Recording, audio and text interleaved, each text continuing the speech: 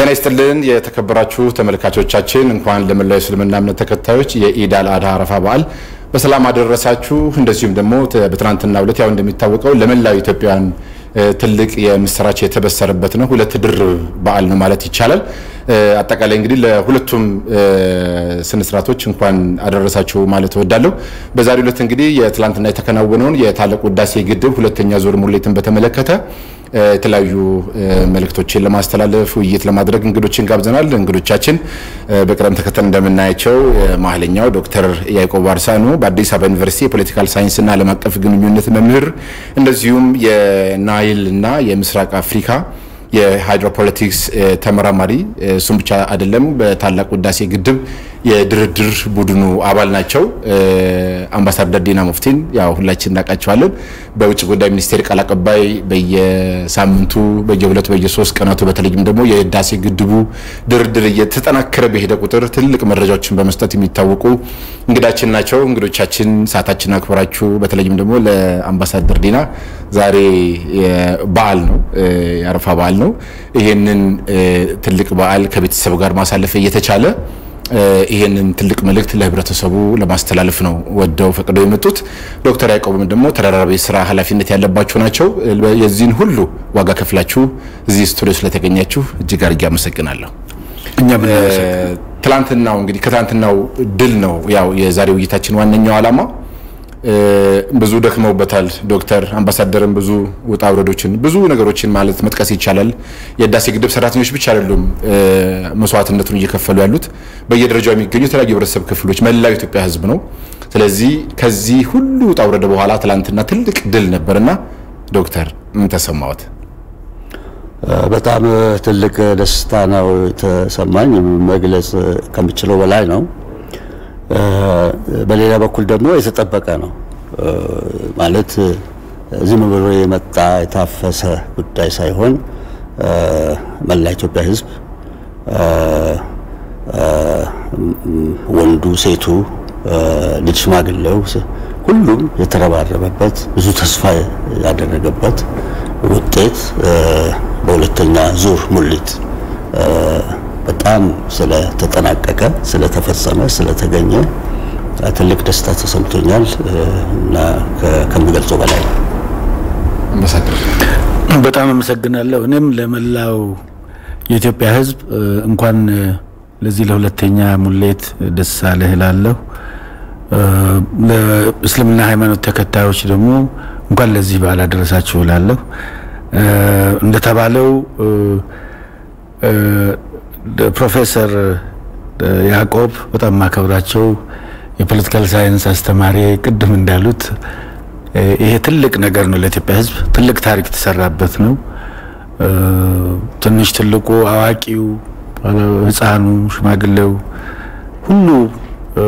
በላቡ በጸሎቱም ጭምር በእውቀቱ ለፋበት ፕሮጀክት ከመሆኑ ጋር የዚህን ሙሌት ሁለተኛ ሙሌት ስኬት ማየት ሪሊ ትልቅ ነገር ነው ብዬ ነው ማስበው ኢትዮጵያ ህዝብ እንኳን ደስ አለ እንኳን የላብህን ፍሬ አገኘ ይላል እንኳን ደስ አላችሁ እንኳን ደስ አለን መላ ኢትዮጵያ ህዝብ እንኳን ደስ አላችሁ ለማለት እንውላለን በድጋሚ ወደ ዋናው ጥያቄያችን ስንገባ እንግዲህ የህዳሴ ግድብ ትላንትና ሁለተኛው ዙር ሙሌት ነው የተከናወነው አጠቃላይ ግድቡ በተለይ ለኢትዮጵያ ምን ማለት ነው በርካታ የማህበራዊ ችግሮቻችን አሉ የመጣኔ ሀብት ችግር አለ እነዚህን ሁሉ በመፍታት ምን ማለት ነው ይቻላል ከዶክተር እንጀምር ባጭሩ ሲገለጽ ይህ እንግዲህ እስካሁን በኢትዮጵያ ውስጥ ከተገነቡት ግድቦች ትልቁ ነው ለወደፊት ከሚገነቡ ግድቦች አንዱ ነው ኢትዮጵያ ትልቅ የውሃ ሀብት ያላት ሀገር በመሆኗ እንደዚሁም ዋክቷን ለመጠቀም አመቺ የሆኑ ተፈላጊ የሆኑ ብዙ ጉዳዮች ስላሏት በእርሻ በኢንዱስትሪ እንደዚሁም በተለያዩ የአገልግሎት መስኮች በማኑፋክቸሪንግ በተለያዩ ኢንተርፕራይዞች ትልቅ ተስፋ ያላት ሀገር በመሆኗ እንደዚሁም ደግሞ እያደገ ያለው የወጣቱ ህብረተሰብ ስራ የሚፈጥርበት ህይወቱን የሚያሻሽልበት መላ ኢትዮጵያ ህዝብ ብልጽግና የሚያገኝበት ትልቁ መንገድ በተፈጥሮ ሀብቱ የመጠቀም ስለሆነ የግድብ ከነዛ ዓላማዎች አንዱን ሊያሟላ የሚችል ነው ከዚህ በተጨማሪ አሁን በተደጋጋሚ እንደተጠቀሰው 60% መብራት የሌለው ሀገር ነው መብራት ለቤት አገልግሎት ለመንገድ አገልግሎት ብቻ ሳይሆን ትልቅ ስራ ለማንቀሳቀስ የሚያስፈልግ ኃይል ስለሆነ የታዳሽም ኃይል ስለሆነ ንጹህ ኃይል ስለሆነ ስለዚህ ይሄ ግድብ ትልቅ ነገር ያስገኘ ነው ለወደፊት ለምንሰራቸው ግድቦች ትልቅ መሰረት የጣለ ነው ይሄ በሀገር ውስጥ አንፃር ነው በሌላ በኩል በዚህ አካባቢ ብዙ የሚቀናቀኑን ጎረቤቶች አሉ ያላግባብ ዋቸውን አትጠቀሙ ለማለት የሚቃጡ እነዚህ ሁሉና የነሱ ደጋፊዎች ደግሞ እነሱ የሚሉትን እንደውነት መስሏቸው የሚቀበሉ የሚከተሏቸው ነገሮች እና ወገኖች ኢትዮጵያ ይሄን ግድብ ፍትህ ባለበት ልማትን በመሻት ሌሎችን በከፋ ለመጉዳት ባለማሰብ የሰራችው ግድብ ስለሆነ ይሄ ደግሞ ትልቅ ብሔራዊ ውጤት መሆኑ ሌሎችም እንደ ትምህርት የሚወስዱበት ጉዳይ ስለሆነ በርካታ የሆኑ አንድምታዎች ያሉት የግድብ ስራና የግድብ አሞላል አጀማመር ነው ማለት ይቻላል አመሰግናለሁ እንግዲህ አምባሳደር ያው እንደሚታወቀው ከትላንትናው እንነሳ ዓለም ምን አለ ምክንያቱም ያው ዞሮ የውጭ ጉዳይ መስሪያ ቤት እንግዲህ እንደነዚህ አይነት ሁኔታዎችን በንቃት ይከታተላል ስለዚህ ከሱ እንነሳ ወደ ኋላ ላይ የዲፕሎማሲውን የነበረውን ጥረት በደንብ አድርገን ስለምናነሳ ማለት ነው ዓለም ምን እንዳለ ለመገምገም ምናልባት ትንሽ ፕሪማቹር ሊሆን ይችላል ምክንያቱም ሪአክሽኖቹን በሂደት የምናየው ይሆናል የትላንት የሆነ ሂደት ነው ከዚህ ቀደም የገመቱ አሉ ሊሞሉት ይችላሉ የሚል እኛም ኖቲፋይ አድርገናል በተለይ ለዚህ ለታችኞቹ ተፋሰሱ ሀገሮች ሁለተኛ ሙሌት ጋር መሄድ ይሄን እንደሆነ በየውሃ ሚኒስትራችን ኖቲፋይ አድርጓል በኦፊሻሊ ከዚህ ቀደም ይሄ ደግሞ የዳታ ልውውጥ በደንብ ውስጥ ስላለ ነው በዚህ በሶስትዮሽ መድረክ ላይ የተስማማንበት ስለሆነ ነው የዓለምን አስተያየት ከማየታችን በፊት ግን ሁለት ነገሮች ናቸው በዋናነት ያሳየን ያለ ነው ትርጉሙን የሚል ነው አንደኛ ልማት ለሀገራችን የህልውና ጉዳይ ነው ግብጾች አባይ የህልውና ጉዳይ ነው የሚሉት እኛ ደግሞ ልማት የህልውናችን ጉዳይ ነው ማለት እንችላለን በአፍሪካ ሁለተኛ የህዝብ ብዛት ያለንና ከ100 ሚሊዮን ህዝብ ላይ ያለን ሀገር 60% ህዝባችን በጨለማ ውስጥ ያለ ሀገር ከዚህ ከድህነት ለመውጣት ልማት ህልውናችን ጥያቄ ነው ሁለተኛ እዚህኛው ትርጉም ለዓለም የሚሰጠው ትርጉም ትክክለኛ ነገር እንዳያዝን ነው ይሄንን ማለት ይገባቸዋል ብለን እናስባለን ይሄን ይበልጥ አርቲኩሌት ያደርጉ ሊሄዱ ይችላሉ ሁለተኛው መቻላችን ነው ይሄ ግድብ የዛሬ 10 ዓመት ሲጀመር አይችሉትም ነው በተለይ ተቀናቃኞቻችን ስለ የነበረው በፍጹም ኢትዮጵያ እንደዚህ አይነት ገንዘብም የላትም ዕውቀትም የላትም ፍላጎትም የላትም አይሳካም የሚል እንትን ነበራቸው እንደምንችል ግን በሂደት ያሳየን መጣንበት ሁኔታ ነው ይሄ ለውጭ ግንኙነታችን ትልቅ ትርጉም አለው ለመቻላችን ማለት ነው ይሄንን ፕሮጀክት መተግበር ማለት መጀመር በድፍረት አንድ በህዝብ ድጋፍ ሁለተኛ መቀጠልና መጨረስ ማለት ችሎታችንን ለዓለም ህብረተሰብ ማሳየት ነው የሚሆነው ይሄንን እንግዲህ ትርጉም እየሰጡ የሚሄዱበት ሂደት ይኖራል ሌሎች የሚሉት ሪአክሽን በሂደት እየገመገምን እንሄዳለን እንግዲህ ትላንትና አናውንስ ያደረግነው ከዚህ ቀደም የተወሰኑቱ የለም ይሄን በብቻችሁ ማድረግ አትችሉም የሚል ነው የመጀመሪያ ሙሊትም ሲደረግ ዩኒላተራል ነው ልክ አይደለም ብቻችሁ እናረጋችሁት በስምምነት መሆን አለበት የሚል አይነት በተለይ ታችኞቹ ተፋሰሱ ሀገሮች ጋር ሲስተዋል የነበረ ነገር ነበር ይሄን ደግፎ ያን አቋም ደግሞ ሲያስተጋቡ የነበሩ ወገኖችም ነበሩ ሁለተኛው ሙሌት ላይ የለም አትሙሉት የሚል ነበር እኛ ግን ያለነው ሙሌቱም ግንባታውም ጎን ለጎን የሚሄዱ ናቸው ግድቡ የሚሰራው ሊሞላ ነው ይሄ ደግሞ 2015 ፕሮፌሰር ያዕቆብ ብለን ቢያቁታል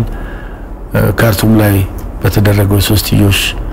የዲክላሬሽን ኦፍ ፕሪንሲፕልስ የሚለው ውስጥ አለ መንፈሱ ማለት ነውና በዛ አግባብ ነው ይሄንበት ያለ ነው ግን ምን ይያሉ እንደሚመጡ በሂደት እያየን እንሄዳለን የሚል ሐሳብ ለመስጠት ነው አምባሳደር ወደ ድርድሩ እየመጡ ነው ስለዚህ ድርድሩ ላይ በጣም በርካታ ነገሮችን ማንሳት ይቻላል በተለይም ደግሞ ትልቅ የነበረው በዶናልድ ትራምፕ የስልጣን ዘመን እና አሜሪካ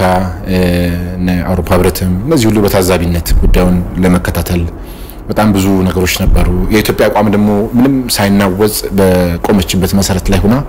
ሐሳቧን ስታራምድ እንደነበር የሚታወስ ነው እስኪ እሱን ወደ ኋላ መለስ ብለን ነው ምክንያቱም ትላንትና ላይ መላው የኢትዮጵያ ህዝብ በአገር ውስጥም ያለ በውጭም ያለ እንዲሁ በልልታ በምን በየሰፈሩ ስንት ደስታውን እንዳሳለፈ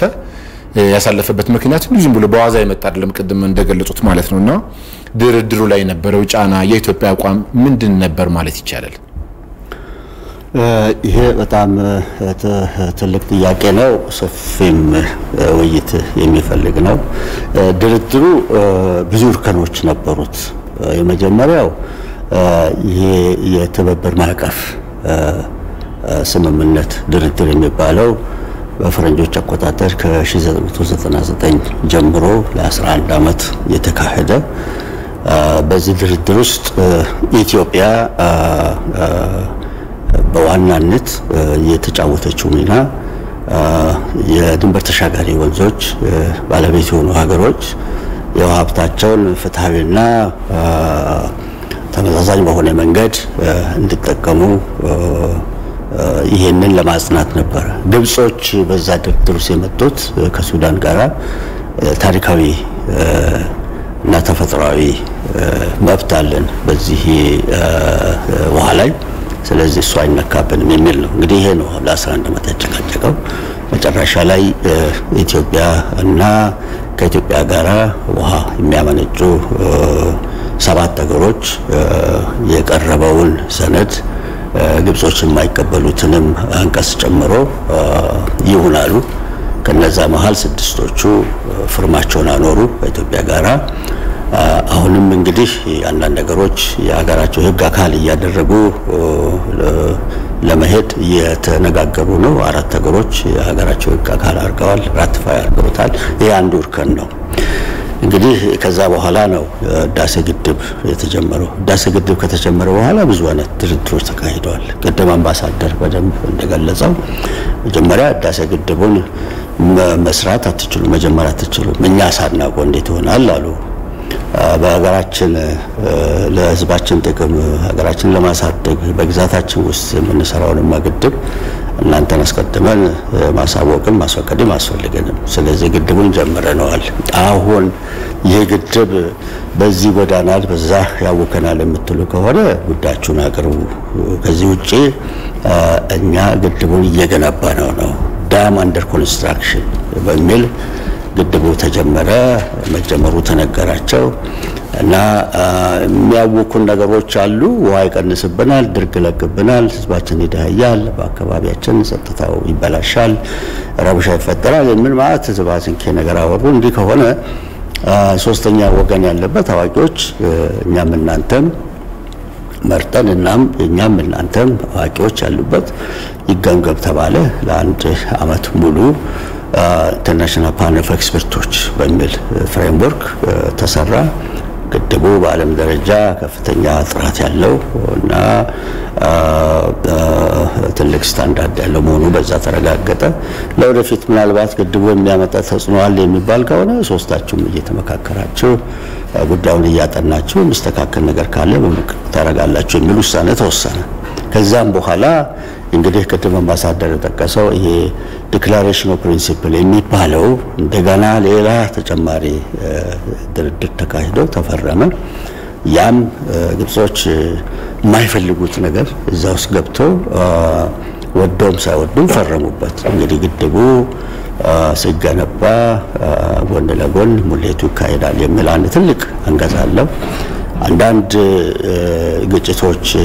ሐሳብ መለዋወጦች መላየቶች ከተከተሉ ለሱም ደግሞ እዛ ውስጥ አንቀጽ ተበጅቶለታል በመከከር በድርድር እንደዚሁም ደግሞ ወደ መሪዎች በማቅረብ ውሳኔ በማስወሰን መሪዎች የሶስቱም ሀገር ይካሄዳል ልዩነቱ ይቻቻላል በሚል ተወሰነ። ድንገት አደራዳሪን ከውጭ የሚያስፈልገው ነው ሶስቱ ሀገሮች በአንድ ቃል ተስማምቶ የሚል አንቀጽም ገባበት። እንግዲህ ሁሉ ለኢትዮጵያ መቼ ነበር። አሁንም የምንንቀሳቀሰው እነዚህን መሰረታዊያን ነገሮች ይዘን ነው እና አሁን እንግዲህ ወደ አሜሪካ የተከደው በግብጾች ማማለል የተነሳ እኛ እንግዲህ ከኢትዮጵያ ጋር እየተስማማን አይደለም፣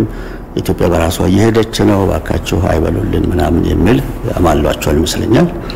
አሜሪካም እንግዲህ ከግብጽ ጋር ባላት በመካከለኛ ምስራቅ ጥቅም የተነሳ ተቀበለቻት። አገሮችን እንደመለመን ነው። ታዛቢ ልሆንላችሁ በኋላ ስትጋጩ ከመመጣ ወዳጆቻችን ስለሆናችሁ በሚል አሜሪካ እንግዲህ ሌሎች ሀገሮችን አግባባች። ሌሎች ሀገሮችም ከትልቅ ሀገር ጋር ታሳቢ ከሆነ ምንም ችግር የለውም፣ ጉዳያችንን የትም ቦታ ቢሆን አለቅም እናስረዳለን፣ ጥቅማችንን ደግሞ ጥለን አንመጣም በሚል ነው እንግዲህ ወደ አሜሪካ የተገለው። እዛም ቢሆን ለግብጽ የሚያመች ነገር አሜሪካኖች በደርደር ሲጀምሩ ዝርዝሩ በጣም ብዙ ነው። ኢትዮጵያን የለም ይሄ አዋጣንም በሚል ባጭሩ የአሜሪካንን ተመልካችነት ወደ አደራዳሪነት እየተለወጠ ኢትዮጵያን የሚጎዳ መሆኑ ስለተረጋገጠ ከዛ ተመጣ። አሜሪካኖች እንግዲህ ከዛ ጊዜ ጀምሮ አስተዳደራቸው እንኳን ቢለወጥ የተለያዩ ኢትዮጵያ ላይ ተጽዕኖ ለማሳደር ፍላጎት እንዳሳዩ ሁላችንም የምናውቀው ነገር ነው። ስለዚህ አሁን ባለበት ደግሞ እኛ ሳንፈቅድ ለብቻችሁ ግድቡን አትሞሉም፣ አስቀድሞ ደግሞ አሳሪ ስምምነትም እናርግ። አምባሳደር ዲና በጣም በሰፊው በየሳምንቱ የሚገልጹ አሳሪ ስምምነት የሚባለው በአንድ በኩል እነሱ እንደ ጫው እንደ በርበሬ የሚጠቀሙበት ነገር ነው፣ በሌላ በኩል በውስጡ መርዝ ያለበት ነው። እንግዲህ ኢትዮጵያ ተስማምታ እጅግሯን ታስራ ግድቡን ከመሙላትም ቀጥላ ከመገንባትም ሌላ ውሃ ከማልማትም የሚያግዳት ነገር እዛ ውስጥ ተጠቅልሎ ሊመጣ የሚችል መሆኑን በመገንዘብ ስምምነትማ ድሮም ስናረቅ ቆይተናል። ዲኦፒም አንድ ስምምነት ነው፣ ድርድሩም አለ። መታሰር የሚባል ነገር ተገቢ የሆነ አስተሳሰብም አይደለም። ይሄ ባይንዲንግ አግሪመንት የሚባለው ለኢትዮጵያ ተተንትኖ ሲታይ ጭራሽ ተቀባይነት የሌለው አስተሳሰቡ። ስምምነት አዎ ግን መታሰር አለባችሁ እንግዲህ ከውሃ አመላል ጋር ከውሃ አስተዳደር ጋር ለወደፊት ከውሃ ልማት ጋር አብሮ የሚቀርብ አይነት ስለሆነ ይሄንን ኢትዮጵያ እስካሁን ድረስ ይኸው ልክ አይደላችሁም፣ ተሻለ ሌላ መንገድ አለ እያለቻቸው ነው እንግዲህ እንደምንታዘበውና አሁን እየሄድንበት ያለው እንደዛ ይመስለኛል። አምባሳደር ያው ይሄን ምስራቅ አፍሪካ ከተማውን በደንብ ያውቁታል። እንደዚሁም ደግሞ በየቀኑ እየተቀያየረ ያስቸገረ የነበረው ቅድም ዶክተር ሲያንሱት እንደነበረው የሱዳንና የግብጽ በተለይም ደግሞ የግብጽ ያቋም መዋዠቅ የሆነ በጣም ከጀርባው ብዙ ነገር ህብረተሰቡ መገመት እስኪችል ድረስ የነበሩ የመዋዠቆች ነበሩ። የሆነ አቋም አልነበራቸውም ሁለቱም፣ በተለይም የግብጽ ያይላል እና እንዴት ነበር ያን እንዴት አድርጎ መግለጽ ይቻላል? ምን ነበር የነበረው ከጀርባውስ ምንድነው ድብቅ አጀንዳ ማለት ይቻላል? እሺ በጣም አመሰግናለሁ። የውጣ ውረዶችን በተለይ በሂደቱ በዚህ በድርድሩ ላይ ሶስትዮሽ ድርድር አካባቢ ኢትዮጵያ ከመጀመሪያው ጀምሮ ያላትን አቋም ዶክተር አሁን ቀደም በደንብ አስረድቶታል።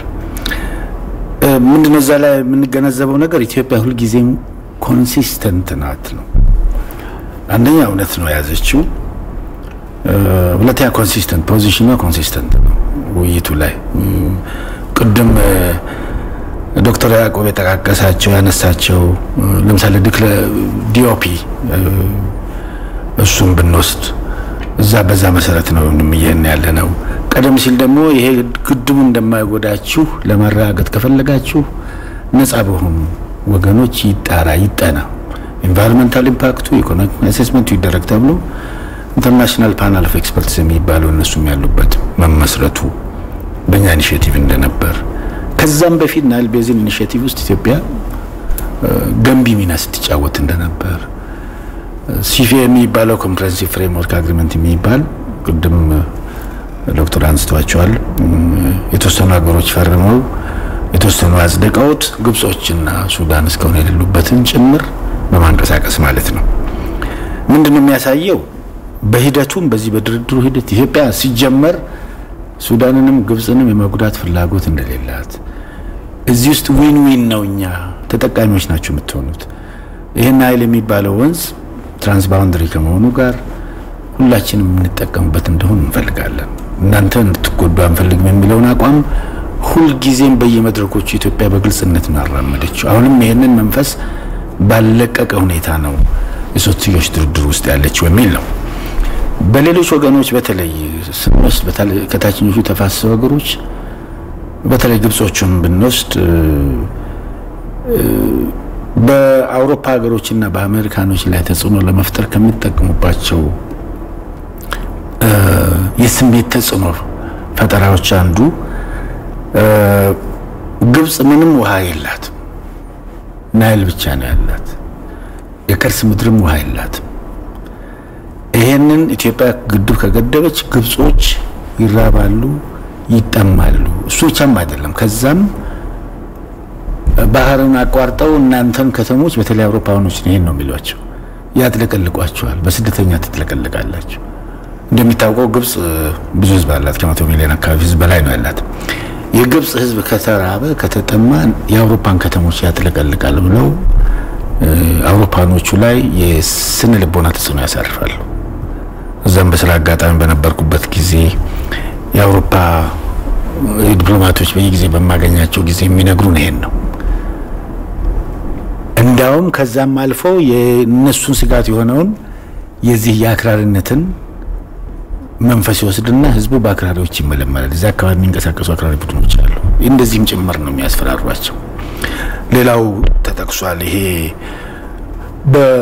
በተለይ ለምዕራብ ዓለም የሚያቀብሉት በእስራኤል ካርታ መጫወት ነገር አለ በእስራኤል ካርድ መጫወት ምክንያቱም የአረብ ዓለም በሙሉ ጸረ እስራኤል ነው ተብሎ ነው የሚወሰደው አሁን ለውጦች እየመጡም ቢሄዱ ማለት ነው ከአንዳንድ አረብ ሀገሮችና እስራኤሎች መካከል ራፕሮችመንት ተጀምሯል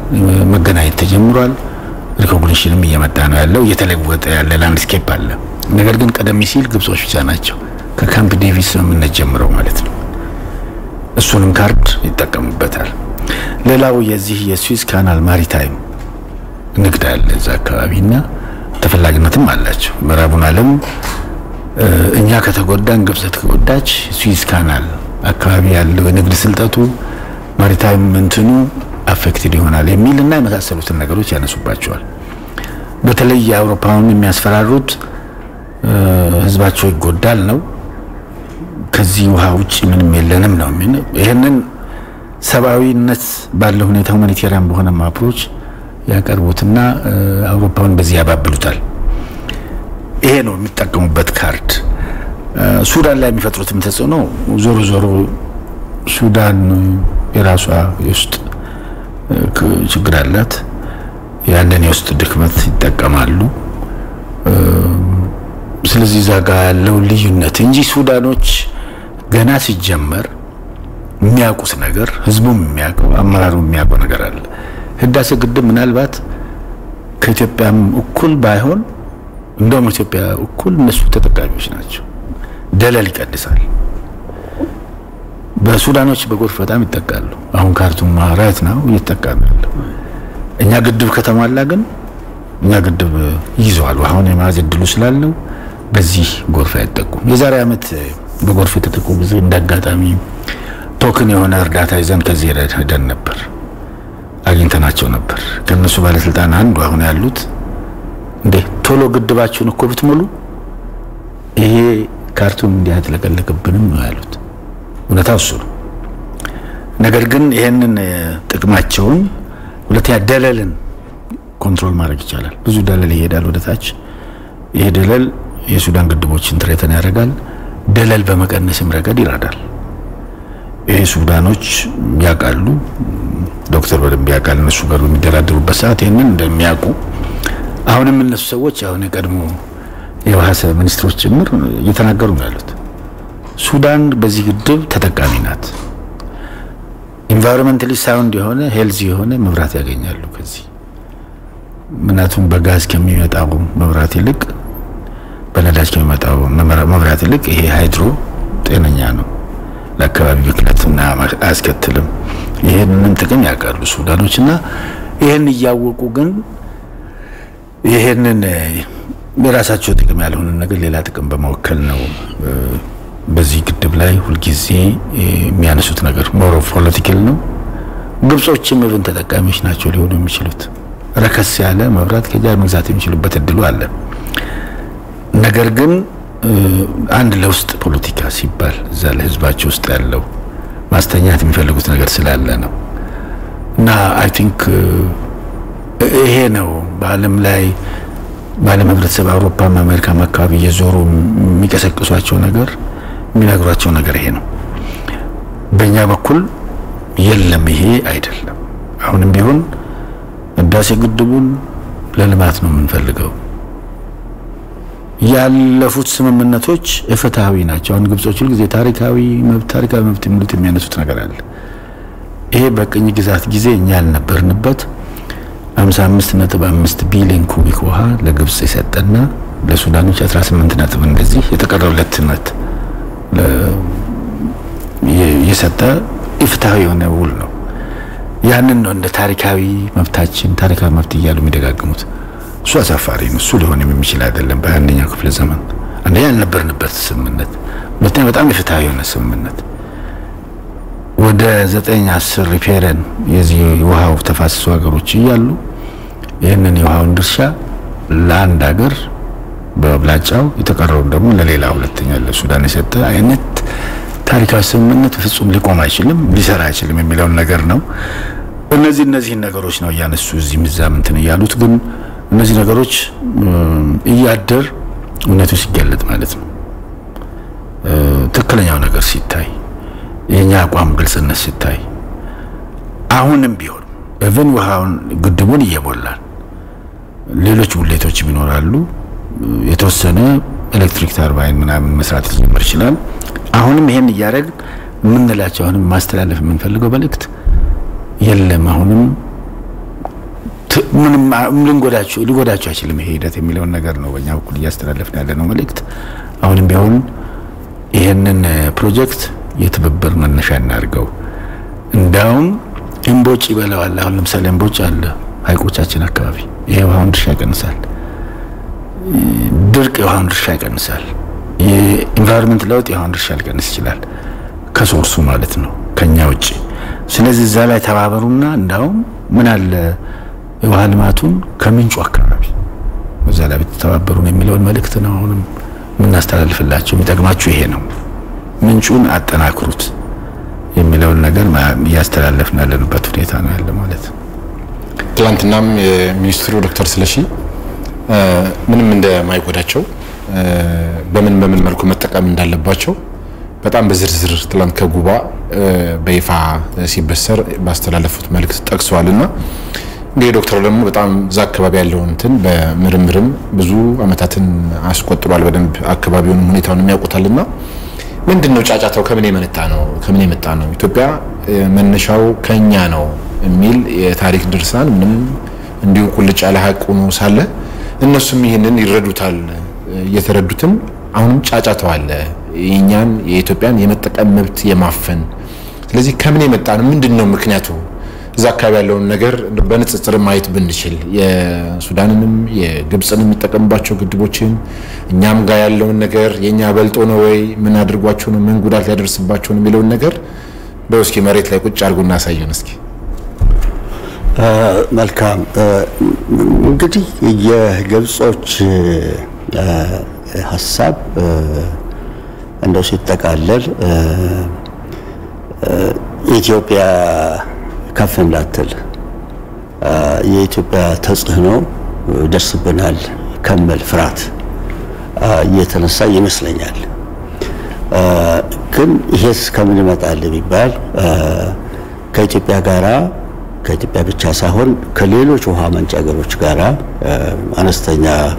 ውሃ ከሌላ ቦታ ይመጣል ከኢትዮጵያ አብዛኛው ውሃ እንደሚታወቅ ነው 86% እና ከዛ በላይ እና ይሄንን ውሃ ስትቀበል በጸጋ በትብብር እንዴት እናልማው እንዴት እንተባበር በምን ልማት ኢትዮጵያ ትጠንክር በየትኛው ልማት ግብጽ ደግሞ ትጠንክር በየትኛው ልማት ሱዳን አስተዋጽኦ ታርግ የሚባል ምክክር ጥሩ ሆኖ ሳለ በደፈናው ቀደም አምባሳደር እንደጠቀሰው በታሪክ ካሁን በፊት በተስማማነው ስምምነት መሰረት አብዛኛው ውሃ የኛ ነው እንደም ሁሉ ውሃ የኛ ነው እናንተ ውሃ የላችሁም እንደማለት ስትጠቀሙ እኛን ካላስፈቀዳችሁ ለኛ አስቀድማችሁ ካልነገራችሁ የሚል ሐሳብ ይዘው እነሱን ማስፈቀድ ማለት ውሃ እንዳትጠቀሙ ከልክለናቸዋል ማለትን የሚያስከትል ሁሉ አስነዋሪ ነገር አለው ስለዚህ ግብጾች በአንድ ቃል ከትብብር የበለጠ ተጽዕኖ እናሳደር የራሳቸውን ተጽዕኖ ብቻ ሳይሆን በያጋጣሚው የወዳጆቻቸውን የአረብ ወንድሞቻችን ናቸው የሚሏቸውን ሰዎች እያስተባበሩ ቀደም እንደተጠቀሰው ለአውሮፓና ለመካከለኛ ምስራቅ ቅርብ ስለሆነች መተላለፊያ ስለሆነች ያንን የጂኦፖለቲካ ሁኔታ ደግሞ በማሳየት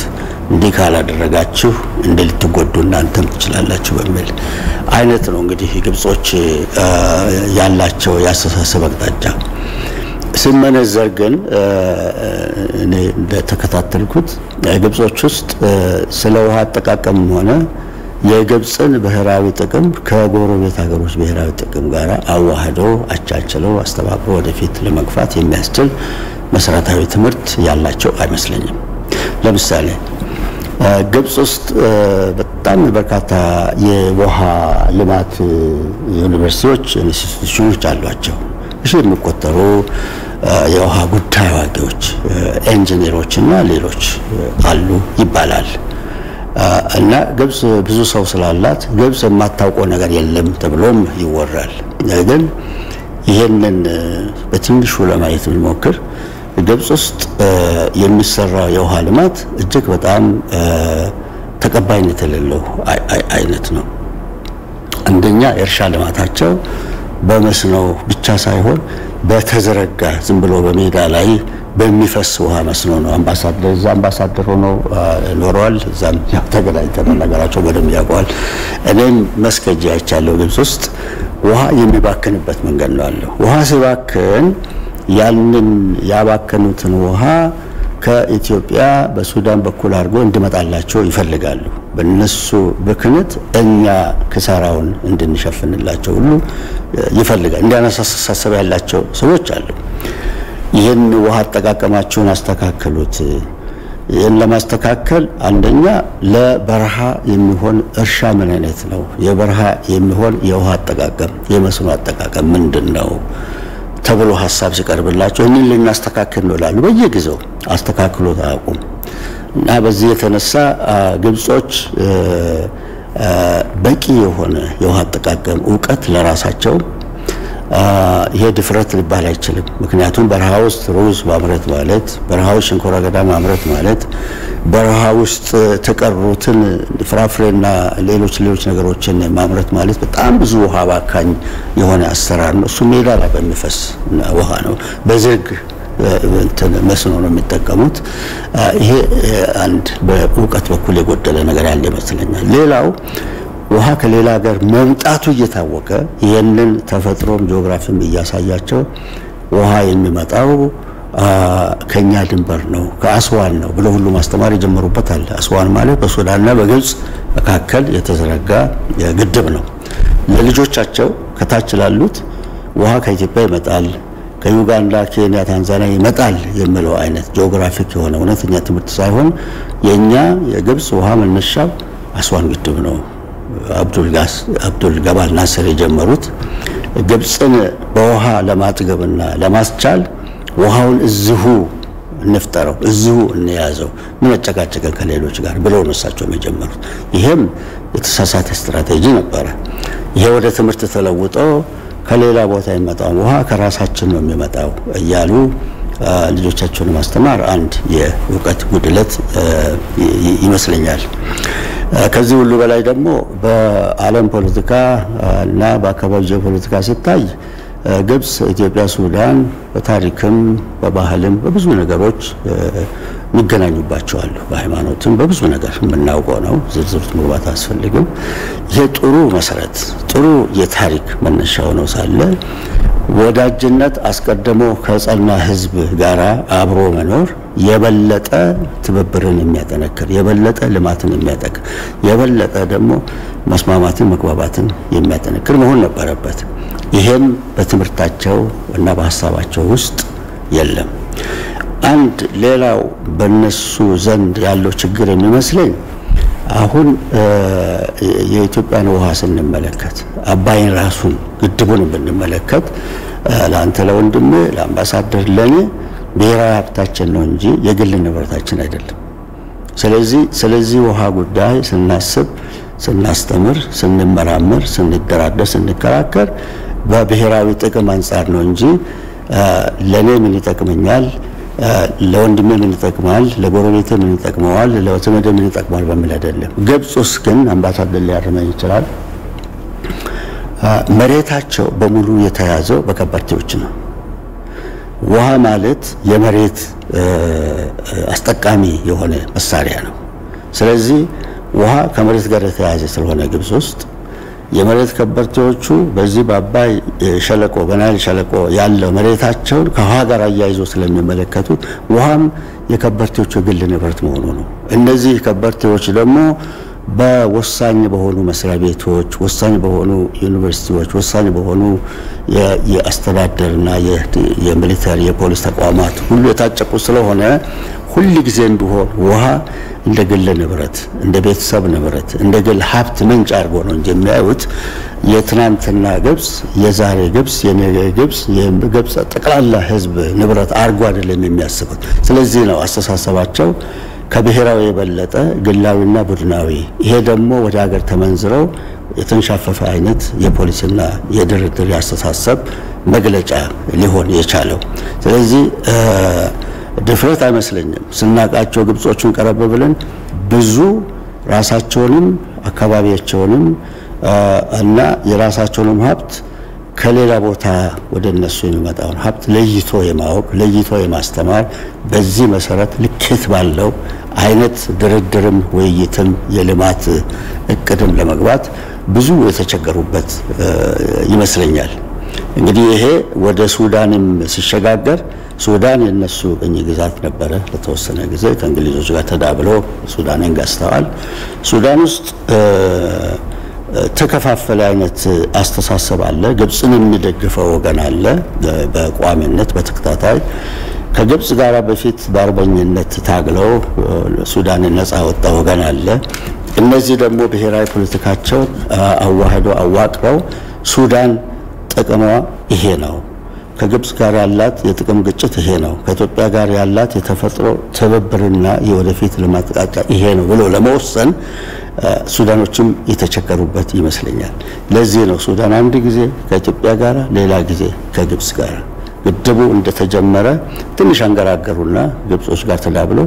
በኋላ ግድቡ የኛ ነው አሉ እና ከኢትዮጵያ ጋር ብዙ አይነት ትብብር ብዙ አይነት አብሮ ተጣምሮ የመደራደር ከግብጽ ጋር የመሟገት ግድቡን በጣም የመደገፍ ግድቡ ቅድም አምባሳደር በትክክል እንዳለው የኛ ግድብ ነው የግድብ ለኛ የተሰራ ግድብ ነው ይሄን ሁሉ ተንጣለለ መሬታችን በዚህ ግድብ ነው የምናለማው የደለሉ ሌላ የጎርፉ ሁሉ እንዳለ ትልቅ የሀብት ምንጫችን ነው ብሎ አስበው ነበር አሁን ደግሞ ተቀይረው ከግብጽ ጋር ተለጠፈው እንግዲህ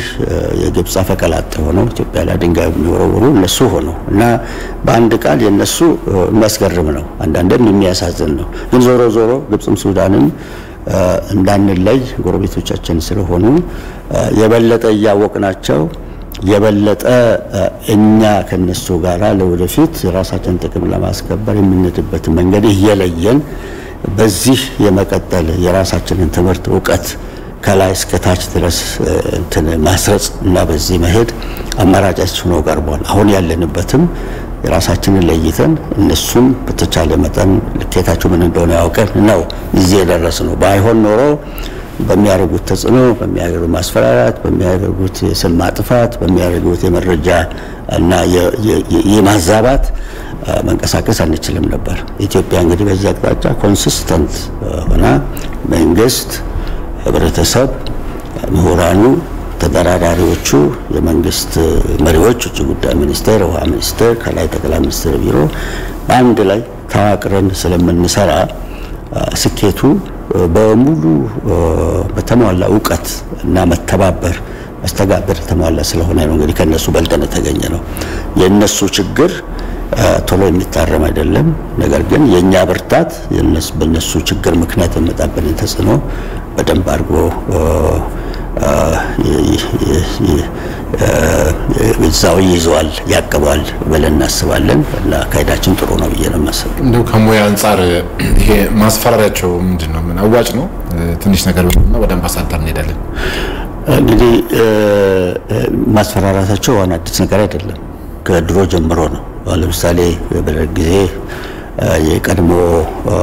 ፕሬዝዳንት ሳዳት ያሉት ያውንም ግልጽ ነው አምባሳደር ትምህርት ቤት ቀናል ገባ መስተኛ ተማሪ ነበርኩኝ ጋዜጦችን እናነባለን እና የኢትዮጵያ መንግስት በዛን ጊዜ የነበረው ደርግ መንግስት ውሃ ከናይል ወስዳችሁ በቀይ ባህር በስር አርጋችሁ ወደ በረሃ ወደ ሳና የምትወስዱት ልክ አይደለም አንስማማም ብሎ ተቃውሞ ነበር እና ሳዳት እንግዲህ ብዙ ዝርዝሮች አሉት እዛ ውስጥ መልዋወጦች ውስጥ ሳዳት ፕሬዝዳንት ሳዳት ምንድነው ያሉት ኢትዮጵያ ግብጽ በመታለማቸው ከተሞች በግዛት ወሰትን ቦታ በመታለማቸው መሬቶች ውሃን ሄዳ ወስዳ መጠቀም ማንንም አይከለክላትም ይሄንን ኢትዮጵያ የማትፈልግ ከሆነ ዳነመሳት መግባት ትችላለች ነው ያለችው እንግዲህ ምንድነው ይሄ ልትከለክሉን አትችሉም ልትቃወሙን አትችሉም አስተያየትም ልትሰጡም አትችሉም ነው በዛን ጊዜ ሱዳን እህታችን ሀገር በኢትዮጵያ ተጽዕኖ ውስጥ እንዳትወድቅ ብለው ሰራዊት ሁሉ አምጥተው ሱዳን ላይ አስፍረው ነበር ፊዚካሊ 53 ነው 50 ሺህ ሰራዊት አስፍረው ነበር በዛን ጊዜ እንግዲህ ሰባዎቹ በፈረንጆች ሰባዎቹ ውስጥ ነው ከዛም በኋላ ግብጽ ላይ የመጣ ፕሬዝዳንት ሁሉ ሳስፈራራ የተወበት ጊዜ የለም ሙርሲ ያሉት አሁን አለፈው የሞቱት ሙርሲ ፕሬዝዳንት ሙርሲ ያሉት እንግዲህ አንድ ጠብታ ውሃ ለአንድ ጠብታ ደም ነው አሉት አሁንም ቢሆን አንድ ጠብታ ውሃ ሊታገድብን አይችልም ነው ያሉት እኛም ሰው ቅርብ ጊዜ ድረስ እንግዲህ ባለስልጣኖቻቸው ከፕሬዝዳንት እስከ ሚኒስትሮች ብዙ ነገር ይገልጻሉ ግን ይሄ ማስፈራራት በውሃ ላይ ጦርነት እናነሳለን በውሃ ላይ ሌላ ሀገር እንወጋለን ውሃ ባለበት ቦታ ሄደን እንቆጣጠራለን በጉልበት ለሚባለው ምንም አይነት የሚያስከድ መንገድ አይደለም ይሄ የሞኝ መንገድ ሊሆን ይችላል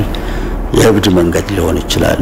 እና እነሱን ማዋጣቸው ያውቁታል ባለምን ተደርጎ አይታወቅም ስለዚህ በዛ በኩል የመጣ ነገር ያለ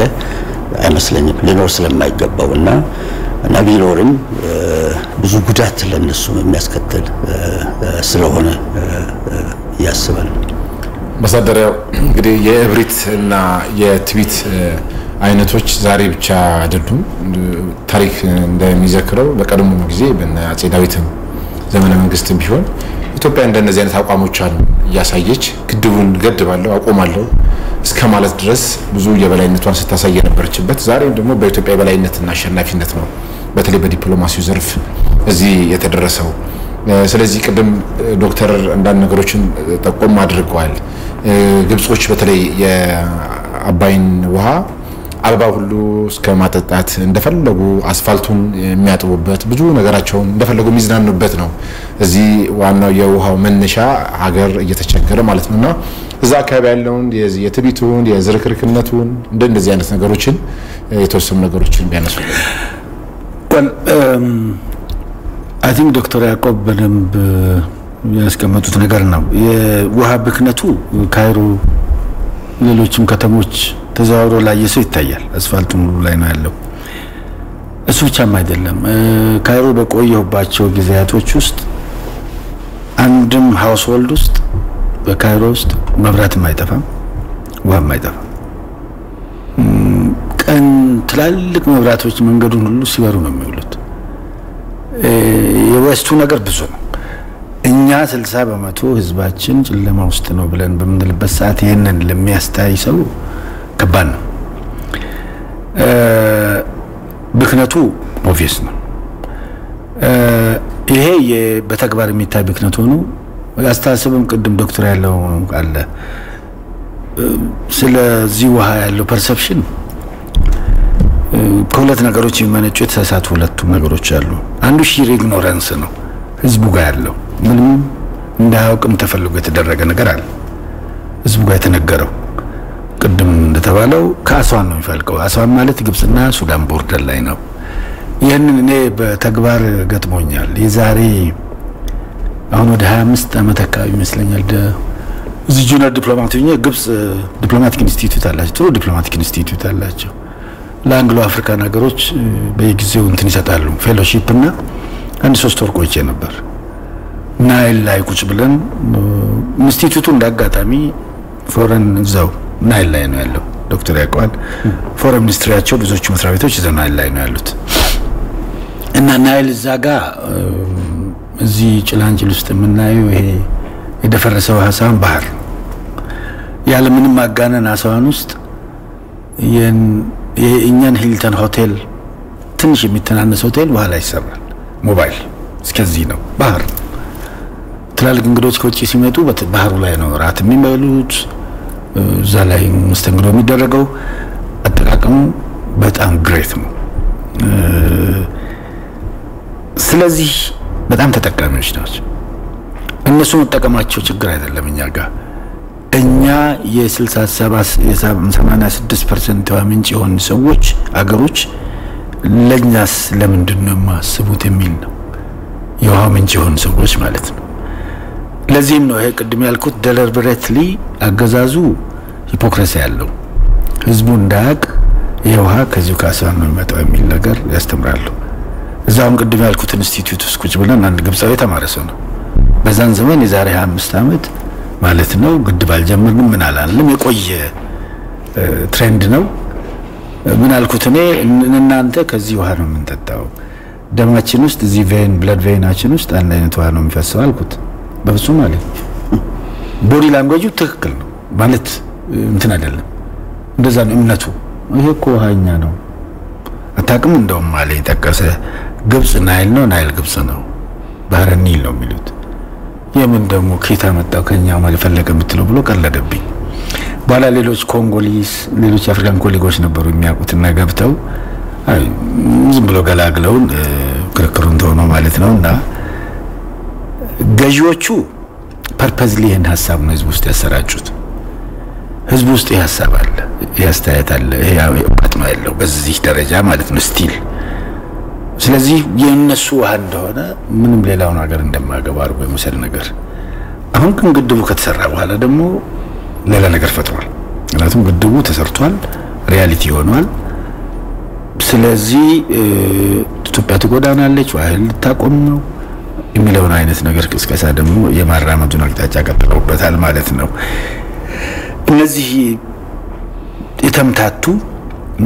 አብሮ የማይሄዱ ኮንሲስተንት ያልሆኑ አቋሞችን የሚያራምዱበት ምክንያታቸው ግልጽና ግልጽ ነው። ኢትዮጵያ ተጠቃሚነት ከግምት ያለ ማስገባት ስግብግብነትም ጭምር ነው። ብዙ ደግሞ የሚባሉ ስቴሪዮታይፖች አሉ ስለኛ ሀገር። ለምሳሌ ኢትዮጵያን በአረብ ዓለም ውስጥ የሚጠቀሙባት ያለ ቆየ እስልምና ወደ ሳራ ሳውዝ ኦፍ ሳራ ወደ ታች ወደ ከሳብ ሳራን አፍሪካ ወደ እንዳልፍ ወደ ታች የከለከለች ሀገር የክርስቲያን ደሴት እንደዚህ እያሉሉ ማይሆን አጉል ቅስቀሳ ኢትዮጵያ ሪያሊቲ የማይገልጽ ማለት ነው። ኢትዮጵያ የክርስትና እስልምና መጀመሪያ ተጀመረባት ሀገር መሆኗ እውነት ሆኖ እያለ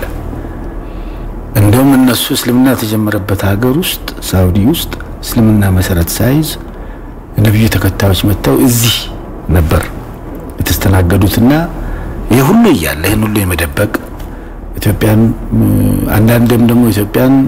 በአረብ ዓለም ውስጥ ያለውን ፐርሰፕሽን እስራኤል ተቀጥያ የማድረግ ነገሮችም ጭምራሉና እነዚህ ደማምረው አንድ ላይ ዝም ብለው እዚህ ምዛም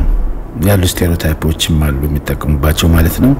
ውሃውንም አቢዩዝ የማድረግ ነገር አለ መረጃ አቢዩዝ የማድረግ ነገር አለ ባቋም ያለ መስናት ነገር አለ basically ንቀትም አለ by the way ይሄ እንግዲህ በአረብ ዓለም በብዛት አለ ኢንፋክት እኛም ድህነት ያጋለጠና vulnerable ያደረገን ነገር አለ ብዙ ዜጎቻችን እዛ ሄደው በየቤቱ ያገለግላሉ ከዚህ ቀደም ደግሞ በዚህ በአፍሪካ የባሪያ ንግድ ባሪያ መፈንገልና አረብ ዓለም ውስጥ የኛ ሰዎች አቢዩዝ የማድረግ ነገር አለ እነዚህ ቆዩ ፐርሰፕሽኖችም አሉ ለአፍሪካ የማይመቹ ማለት ነው የአረብ ዓለም ከነዳጅ ተነስቶ የሚገኘው ፔትሮ ዶላር ትንሿን እንኳን አፍሪካ ውስጥ ኢንቨስት ቢያደርግ አፍሪካን ምን ያህል በቀየረ ይሄንን ገንዘብ ግን የሚወስዱት ምዕራብ ዓለም ነው ይሄ ሾቪኒስቲክ ማለት ይችላል ትንሽ ሱፐርማሲስት የሆነ ለአፍሪካ ንቃትም አይነት ጭምር በተለይ ለጥቁሩ እንኳንና ለሌላው ሳብሳራን አፍሪካ ለኛ ለራሳቸው ጥቁር አፍሪካ ያላቸው ንቃት አለ እዚህ ለአስዋኖች እና እነዚህ ተደማምረው የአቲቲዩድም ጭምር ነው ብክለቱ ያለው ለማለት ነው ለማንኛውም ይሄ በዲፕሎማሲው ኦልሞስት በእኛ ዲፕሎማሲ ቅድም ዶክተር ያዕቆብ እንዳቀረበው የተሸነፈበት ሁኔታ ነው ያለው ይሄ እንግዲህ ቢልድ አፕ ያደረገ ነው በአንድ ጊዜ ሆነም አይደለም አሁን በቀደም ሴኩሪቲ ካውንስል ላይ ለተገኘው ውጤት እዚህ የተሰሩ ስራዎች ቅድም ዶክተር ያነሳቸው ጠቅላይ ሚኒስትሩ ቢሮ ጀምሮ ውጭ ጉዳይ ውሃ ልማት እንደገና ተደራዳሪ ኤክስፐርቶች አንድ ላይ ተገናኝተው የተሰራው ነገር በየጊዜው በሴኩሪቲ ካውንስል ውስጥ ካሉት ከ15 አባል ሀገራት ጋር ከውጭ ጉዳይ ሚኒስትሮቻቸው ጋር ቨርቹዋሊ በምክትል ጠቅላይ ሚኒስትሩ በየቀኑ ኮንታክት ሲደረግ ነበር መረጃ ሲሰጣቸው ነበር የኛን ኢንቴንሽን በተመለከተ በሙሌቱም ላይ ያለን አቋም ሙሌቱ አስተዳደር ላይ ለመደራደር ዝግጁ እንደሆነ አሁን ሙሌቱንም በሚመለከት ዳታ ኤክስቼንጅ ላይ እኛ ግልጽ በሆነ ሁኔታ እየሰራን መሆኑ ሲጀመር እነሱ 7 ጊዜ ከነገር አንድም ጊዜ ኢትዮጵያ ወካውት አድርጋ አታውቅም ኤክሰፕት አሜሪካን ከመቅረት ውጭ እና እነዚህ ነገሮች ሲደማመሩ ኮንሲስተንሲ አለ በእኛ በኩል ኮንሲስተንስ ሀቅም አለ ትክክለኛ አቋም ይዘን ነው ያለነው ምንም እያልን አይደለም ያለነው እንጎዳቸዋለን እያልን አይደለም በእኛው ማለት ነው 86% ከዚህ ይወጣ ባለን የተፈጥሮ ሪሶርሳችን ላይ የለም እንካፈል ድንበር ተሻጋሪ ሀብቶችን በሚገዙ ህጎች መሰረት አብረን እንስራ ከገና ፈርስም እያልን ነው እንግዲህ እነሱም ይደራደሩት ዞሮ እንግዲህ መጨረሻ ላይ እውነት ያሸንፋል በሚል ነው አሁን ይሄ የተገኘው ውጤት ማለት ነው አሁንም ቢሆን እንደገና ሊማስማር ፈልገው እዚህ ላይ በውጤት ተኩራርተን ትብብር ከነዚህ ሀገሮች ጋር ያለን ትብብር ፎርፌት ማድረግ አንፈልግም አሁንም ግብጾችን አሁን በቀደም ጥሩ እንደን ምልክቶች አሉ ከአመራር ጀምሮ ያሉት ያለው ግድቡ ለልማት ነው ሌላ ነገር የለውም ማለት ተጀምሯል እውነት ከሆነ በአመራር ደረጃ ሰየው ቀጥሉ እኛም እያልን ነው ይሄ ነው እያልን እዛ ላይ ቢልድ አፕ ያደረግ ጥሩ ነገር ላይ በዚህ ብቻ ዙሪያ ብቻ ሳይሆን በሌላም ነገር እንተባበር ወደሚለው አይነት የዲፕሎማሲ ሂደት ነው የተገባ ያለው ለማለት ነው እንግዲህ ያው በዓለም ነው ትላንትና የነበረው ደስታ እስከዛሬ ድረስ በዚሁ ስሜት ነው እንጂ እንዲህ አይነቱን ውይይት አውሎ ማሳደር ይቻል ነበር ህብረተሰቡ የተሻለ ዕውቀት ማግኘት እንዲችል ማለት ነው ግን አትሊስት ትላንትና የነበረው ደስታ ሁሉም በየአካባቢው ውጭ ሀገር እንዳለ ማህበራዊ ሚዲያው ይሁሉ ተጥለቅልቆ ያለው በደስታ ነው የልዩነት ሐሳብ እንኳን እንዲዚህ ገባ የሚባል አልነበረም እንደውም አንድ ዜና ሲልኩልን ከነበሩ ክልሎች አንዱ ሰይጣንና ተከታዮቹ ካልሆነ በስተቀር የትላንትናውን ደስታ ማንም አንጋራም ይልለም ምክንያቱም ትክክለኛ እንትን ከሆነ እና ሁሉም በየቤተ እምነቱ ሙስሊሙም እንደዚሁ በጸሎት ክርስቲያኑም በጸሎት ይሄ ዳሲ ግድቡ ተጀምሮ ሰላም እንዲያልቅ ለዚህ ተጠቃሚ መሆን እንድንችል ማይጸልይ የለም ትንሽ ትልቁ ማለት ነው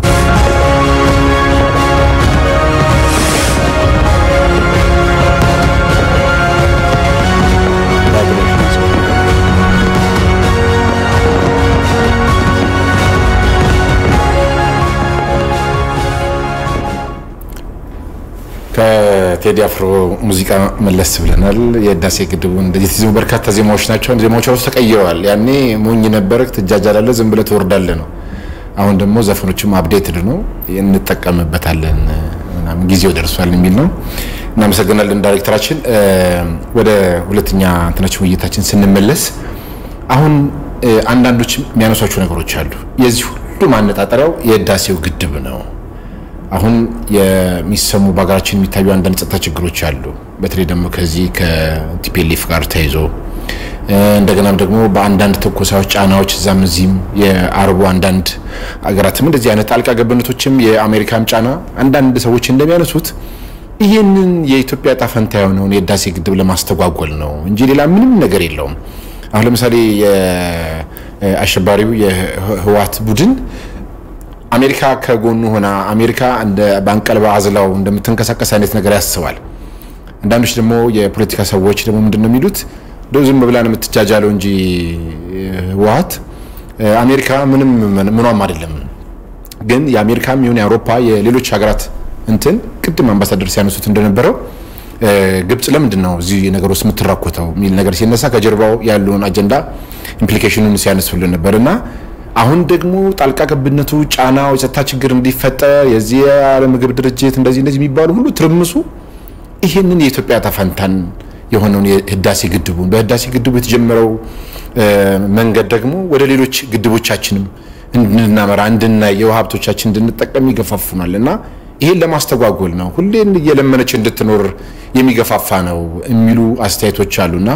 በእናንተ በልሂቃኑ ደግሞ ይሄ ነገር ቢነሳ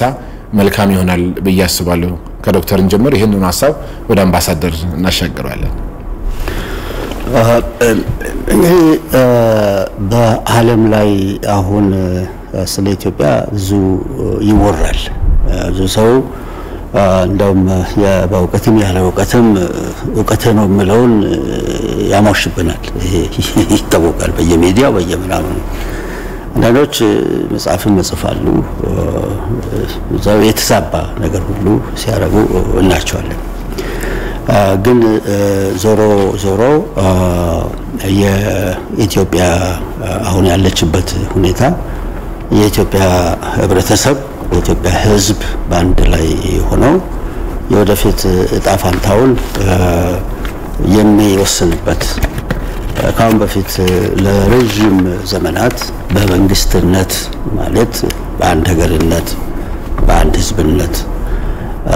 እና በአንድ በተጠቃለለ የመሬት የምድር ክልልነት በጋራ የወደፊት እጣውን ለመወሰን ካሁን በፊት በየወቅቱ በተደረጉ ጦርነቶችና ኢትዮጵያ ከሌሎች ጋራ የገጠመቻቸው የፖለቲካ ጦርነት ግብግቦችን ሁሉ ያለፈበት እንግዲህ ያንድ ሰው ያንድ መሪ ያንድ ወገን ያንድ አካባቢ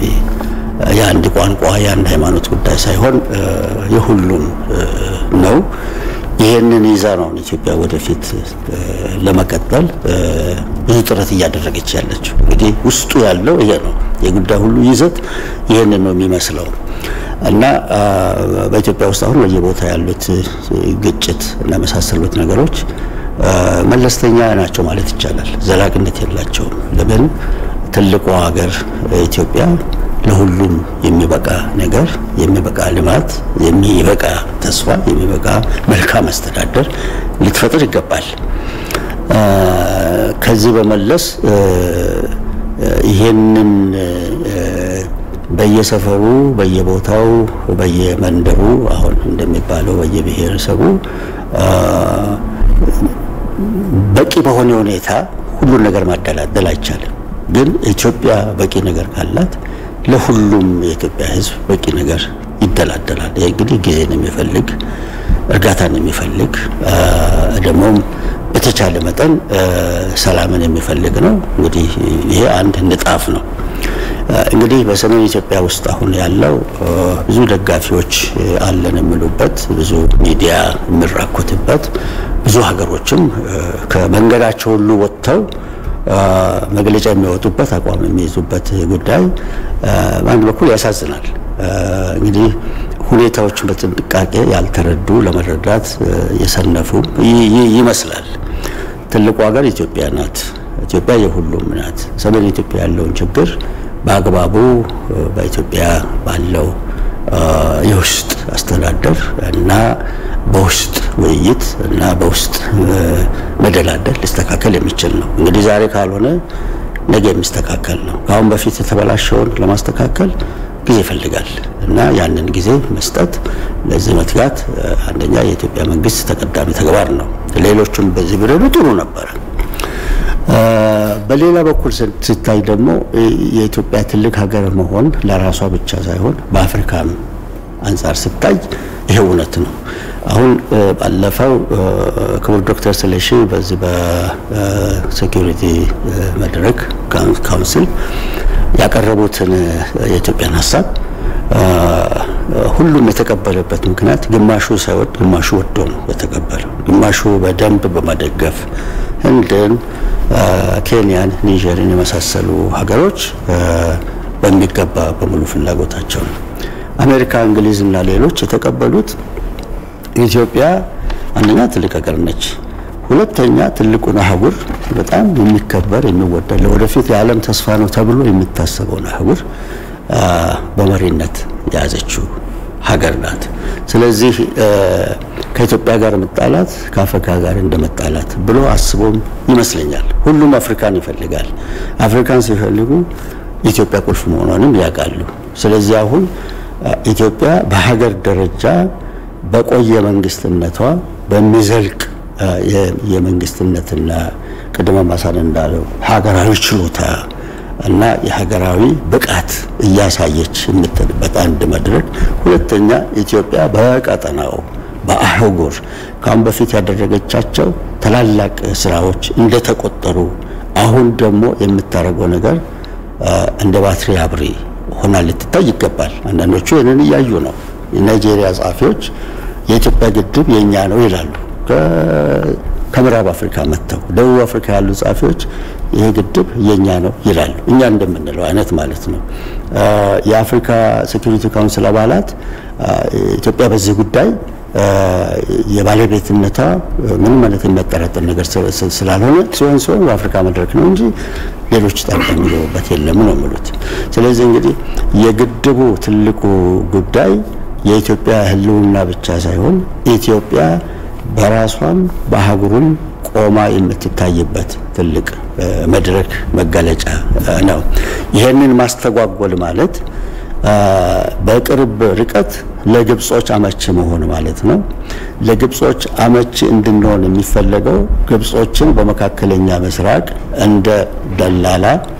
እንደ ጉዳይ አስፈጻሚ አርጎ የሚቆጥሩ የአሜሪካና የሰሜን አሜሪካና አውሮፓ ሀገሮች ወደ ግብጽ ስለሚያደሉ ነው እርግጥ የተለየ ፍቅር ለግብጽ አላቸው በያላስብ ነገር ግን የግብጽ አገልግሎት የግብጽ የነሱን ጥቅም ተሸካሚነት ኢትዮጵያ ልታረግ ከምትፈልገውና ከምትፈቅደው በላይ ስለሆነ ይሄንን ደግሞ የለመዱት ነገር ስለሆነ ለግብጽ ማድላት ኢትዮጵያን መጉዳትም ቢሆን ፈራተባም ይያሉ ግድቡ ላይ የሚያተኩሩበት የግድቡን ጉዳይ ለማልኮስኮስ የሚፈልጉበት በግድቡ ላይ ኢትዮጵያ አቅም እንዳይኖራት የሚፈልጉበት በግድቡ ጉዳይ የግብጽ ጥቅም የግብጽ ሐሳብ አንደ በየአውሮፓ መድረክ አንደ በዩናይትድ በዓለም መንግስታት መድረክ አንደ በየሀገራቱ ፕሬዝዳንቶችና ጠቅላይ ሚኒስትሮች ቢሮ እንዲህ የሚሽከረከረው በዚህ አይነት አድሏዊ በሆነ ነገር ግን መስሏቸው ግብጽን ለማጠቀም ግብጽን እንደ ስትራቴጂክ መሳሪያ ለመገልገል ስለሚፈልጉ መሆኑን ልንገነዘብ የሚገባ ይመስለኛል ከዚህ ሁሉ እንግዲህ መጨረሻ ላይ የሚሆነው ምንድነው ኢትዮጵያ ራሷን ሆና መቀጠል አለባት ኢትዮጵያ ራሷን ሆና ችሎታን ከፍ አድርጋ መቀጠል አለባት የኢትዮጵያ ራሷን ሆና ችሎታን ከፍ አድርጋ በሀገራዊነትና በሀገረ መንግስትነቷ ለሀገሩ የመልካም አስተዳደር ልማት ብልጽግና ይሄን መደልደል ማለት ለአፍሪካም ትልቅ ምሳሌ መሆን ማለት ነው ካሁን በፊት በታሪክ የታየው ለወደፊትም በልማትና በዚህ አይነት ስኬት በደንብ ማሳያና መታያ የመሆን ማለት ነው ተቃለል ከሁሉም በላይ የግድቡ በተለይ የሰሜን አሜሪካና የአውሮፓ ትኩረት ተሳበበት ምክንያት የግብጽን ጉዳይ አስፈጻሚነት ግንዛቤ ውስጥ ያስገባ ነው ከሁሉም በላይ እንጂ ሌላ የሰፈር ውስጥ ያለው ጉዳይ ክልል ውስጥ ያለው ጉዳይ እንግዲህ ልዩ ጥቅም ቢኖር የግለሰቦች መገናኘትና መጠቃቀም ካልሆነ በስተቀር እንግዲህ የዘይት ጉድጓድ የላቸው እዛ ትልቅ የወርቅ ማዕድን የላቸው እዛ ወይም ደግሞ ትልቅ ያበጁ ትልቅ ፋብሪካ የላቸው እዛ ትልቅ የገበያ ስርዓትም የላቸው ስለዚህ እነዚህ ሁሉ በጎን የዚህ የማዳከም ነገር እንጂ ትልቁ ነገር አላማቸው በግድቡ ላይ እና ለግብጽ በሚጠቅም አቅጣጫ የማሄድ ለግብጽን የማስተሰት የሷን ጉዳይ ፈጻሚነትን ለማጽናት ከዚህ ለመጠቀም መፈለጋቸው መስለኛል እሱም ቢሆን ጊዜያዊ ነው የኢትዮጵያ ችሎታ የኢትዮጵያ በጥሩ ሁኔታ በራሷን ገንብታ ስታበቃ ለራሷ ጠቅማ ሌሎችንም አብራ አጓትና የምትሄድበት መንገድ እስከተፈጸመ ድረስ ሌሎቹ ወደ ኢትዮጵያ የማይመለሱበት ምክንያት የለም የጊዜ ጉዳይ ብቻ ይመስለኛል እሺ ከተቀረው የዓለም አገሮች ጋር ያለን ግንኙነት በውጭ ግንኙነታችን በውጭ ፖሊሲያችን ውስጥ ተመለከተው በጋራ ጥቅም ላይ ተመሰረተ ነው ከዚህ ግንኙነት ለብሔራዊ ጥቅሞቻችን ግብአት እናገኛለን ማለት ነው የፖለቲካ ግብአት ማህበራዊ ኢኮኖሚያዊ ቴክኖሎጂ ወዘተርፈ ዓለም አቀፍ ግንኙነት እንደሚታወቀው ፌር ነው አይደለም የሚል አከራካሪ ነው በበለጸጉት ሀገሮችና ታዳጊ ሀገሮች መካከል ያለው ግንኙነት ኮት አንኮት ፌር ነው ብሎ ማስቀመጥ በኮቴሽን ውስጥ ነው የሚቀመጠው ምክንያቱም በሀብታምና በድሃ መሃል ያለ ግንኙነት ነው ተጽዕኖም በዛው ልክ ይታያል በተቻለ መጠን ግን ታዳጊ ሀገሮች እንደኛ አይነቱ ሀገር የውጭ ግንኙነት ፖሊሲ ነፃነት ይፈልጋል የውጭ ግንኙነት ነፃነት ከሁሉም ሀገሮች ጋር በጋራ ጥቅሞቻችን ላይ በተመሰረተ ሁኔታ አብሮ ለመስራት ኮልድ ወር ይባል የነበረውና ዓለምን ለሁለት ከፍሎ የነበረው ሶቪየት ዩኒየን በአንድ በኩል አሜሪካ በሌላ በኩል ዓለምን ሲገዙ የነበረበት ዘመን በማክተሙ ከሞላ ጎደል በዛ ደረጃ ተጽዕኖ የለም በታዳጊ ሀገሮች ጋር የፖሊሲ የውጭ ግንኙነት ፖሊሲ ነፃነት ይኖራል ብሎ መገመት ይቻላል ይሄን መነሻ አድርገን በአሁኑ ሰዓት በውጭ ግንኙነታችን ከሌላው ዓለም ጋር የሚያነጋግረን የሚያገናኘን እነሱ ወደኛ የሚመጡበት እና እኛን በር የሚያንኳኩበት እኛ እነሱን በር የምናንኳካባቸው ዋና ዋና ጉዳዮች አሉ አንዱ የህዳሴ ግድብ ነው ለምን ሲባል ቅድም ዶክተር በደንብ ያስቀምጦታል የህዳሴ ግድብን የታችኞቹ ተፋሰስ ሀገሮች በተለይም የላይኛው ተፋሰስ ሀገር ላይ ያለው ግብጽ ማለት ነው ይሄንን አጀንዳ በነዚህ ፓርትነሮቻችን ላይ ጋር እየሸጠ ያለበት ሁኔታ ቅድም ያነሳነው ነው የሚጫወትባቸው ካርዶች ዘለግ ያሉ ካርዶች ነው በርካታ ካርዶች ናቸው አንድ የእስራኤልና አረቦች መካከል ያለውን ግንኙነት ካርድ ይጠቀማል ያ ካርድ በምዕራቡ ዓለም በተለይም በአሜሪካን ሀገር ተፈላጊ ካርድ ነው የእስራኤል ደጋፊ በመሆን የሚጫወተው ካርድ አለ ያሸባሪነትን ካርድም ይጠቀማል ምክንያቱም የአውሮፓ ሀገሮች እና አሜሪካም ጭምር ስደተኛን በጣም ይፈራሉ ከስደት ጋር አሸባሪ ይገባል የሚል ስጋትም አላቸው በተለይ እዚህ ሳውዝ ዩሮፕ ያሉት ሜዲትራኒያን ማዶ ያሉት የግብጽ አጎራባች ቅርብ ሀገሮች ናቸው እኛ ህዝብ ከተቸገረ ውሃ ከተጠማ ከተራበ ወደናንተ ተሻግሮ እናንተን ከተሞች ያትረማምሳል ችግር ላይ ጥላችኋል የሚለው ቅስቀሳ በጣም ጠንካራ ነው ይሄንንም ከሞላ ጎደል የገዙ የተወሰኑ ወገኖች አሉ ማለት ይቻላል የስደት ካርድን ማለት ነው ሌላው የዚህ ቅድም ያለው ማሪታይም ነው ስዊዝ ካናል መተላለፊያ ስለሆነ ትልቅ ንግድ ፖርሽን ዘካቢ ስለሚካሄድ የጂኦ ፖለቲክስ ካርድም አለውና በእነዚህ የሚጠቀምበት ሁኔታ አለ እነዚህን ደምሮ ቀደም እንደተደረገው ለዓለም ጸጥታና ደህንነት አስጊ ናቸው በሚል ወተባበሩት መንግስታት ድርጅት ከአንዴም ሁለቴም ይሄን አጀንዳ የወሰደበትና የከሸፈበት ሁኔታ አለ አንዱ የህዳሴ ግድብ ዙሪያ ያለው ይሄ ነው ኢንፋክት ይሄ በእኛ በኩል በተደረጉት እንቅስቃሴዎች ቅድም በተጣመረ አንዴ ህዝባችን ፍላጎትን ከማስተዋል ምክንያቱም በመንገድ ላይ የህዝብ ስሜት የስትሪት ስሜት በመራብ ዓለም ይነበባል ይታያል ከግምትም ይገባል በተለይም ከቅርብ ጊዜ ወዲህ በህዳሴ ግድብ ላይ ህዝቡ ያለው ስሜት የኔ ግድብ ነው አትንኩብኝ እያለ የሚያደርገው በውጭ ያሉ ኢትዮጵያኖች በተለያየ አግባብ በሶሻል ሚዲያው በአካልም በቀደመው ሁኔታ ሴኩሪቲ ካውንስል ስብሰባ እየተካሄደ ከመላ አሜሪካ ተሰባስበው እዛ ሴኩሪቲ ካውንስል ዩኤን ትልቅ ፕሮቴስት ያደርጉ ነበር እነዚህ የሚፈጥራቸው ስሜቶች አሉ እዚህ ደግሞ በተከታታይ ከሴኩሪቲ ካውንስል 15ቱ አባል ሀገሮች የውጭ ጉዳይ ሚኒስትሮች ጋር በእኛ ተቋማት በየጊዜው የተደረጉ ግንኙነቶች ስልክ ውይይቶች ኤምባሲዎቻችን በውጭ ያሉት ሁሉም ኤምባሲዎቻችን ከሞላ ጎደል የነዚህ የሴኩሪቲ ካውንስል አባል ሀገራትንና እነሱን ደጋፊዎች በየጊዜው የኛን መልእክት በማድረስ ደረጃ ያደረጓቸው እንቅስቃሴዎች የፈጠሩት ተጽዕኖ ውጤት አስገኝቶ በተለይኛ ስናራምድ የነበረውን ይሄን አፍሪካዊ ጉዳይ ነው ወንዙም የአፍሪካዊ ነው እነዚህም ሶስቱም ሀገሮች የአፍሪካዊ ሀገሮች ናቸው ጉዳዩ በአፍሪካ ህብረት ማቀፍ ይቀጥል ብለን ያለው ነገር የበላይነት ማግኘቱ በዛ ደረጃ ነው የተገኘው ማለት ነው ሶ ይሄ ጉዳይ አሁንም አልተኛም በሴኩሪቲ ካውንስል መድረካ ተኝቷል ማለት አዙሮ በሌላ በአውሮፓ ህብረትና በመሳሰሉት በሌላ መልክ በሌላ አጀንዳ አቀርቡትም አይደለም ነገር ግን ዋናው ነገር ትልቁ ኳስ ህዳሴ ግድብ ነው ግንባታው እየተካሄደ ነው ያለው ሁለተኛ ሙሌት እየተካሄደ ነው ያለው የሚቀጥለው ሙሌት ይካሄዳል ትልቁ ፒክቸር ትልቁ ነገር እሱ ስለሆነ በዚህም ረገድ ስኬት አለ ብሎ ማስቀመጥ ይቻላል የሰሜኑ ሀገራችን ጉዳይ በተመለከተ ቅድም ዶክተር ያዕቆብ እንዳስቀመጠው ነው የህግ በላይነትን ለማስከበር የተደረጉ እንቅስቃሴዎች ማግስት በመራብ ዓለም ከቀርቡ ከነበሩ ነገሮች መካከል ዋናነት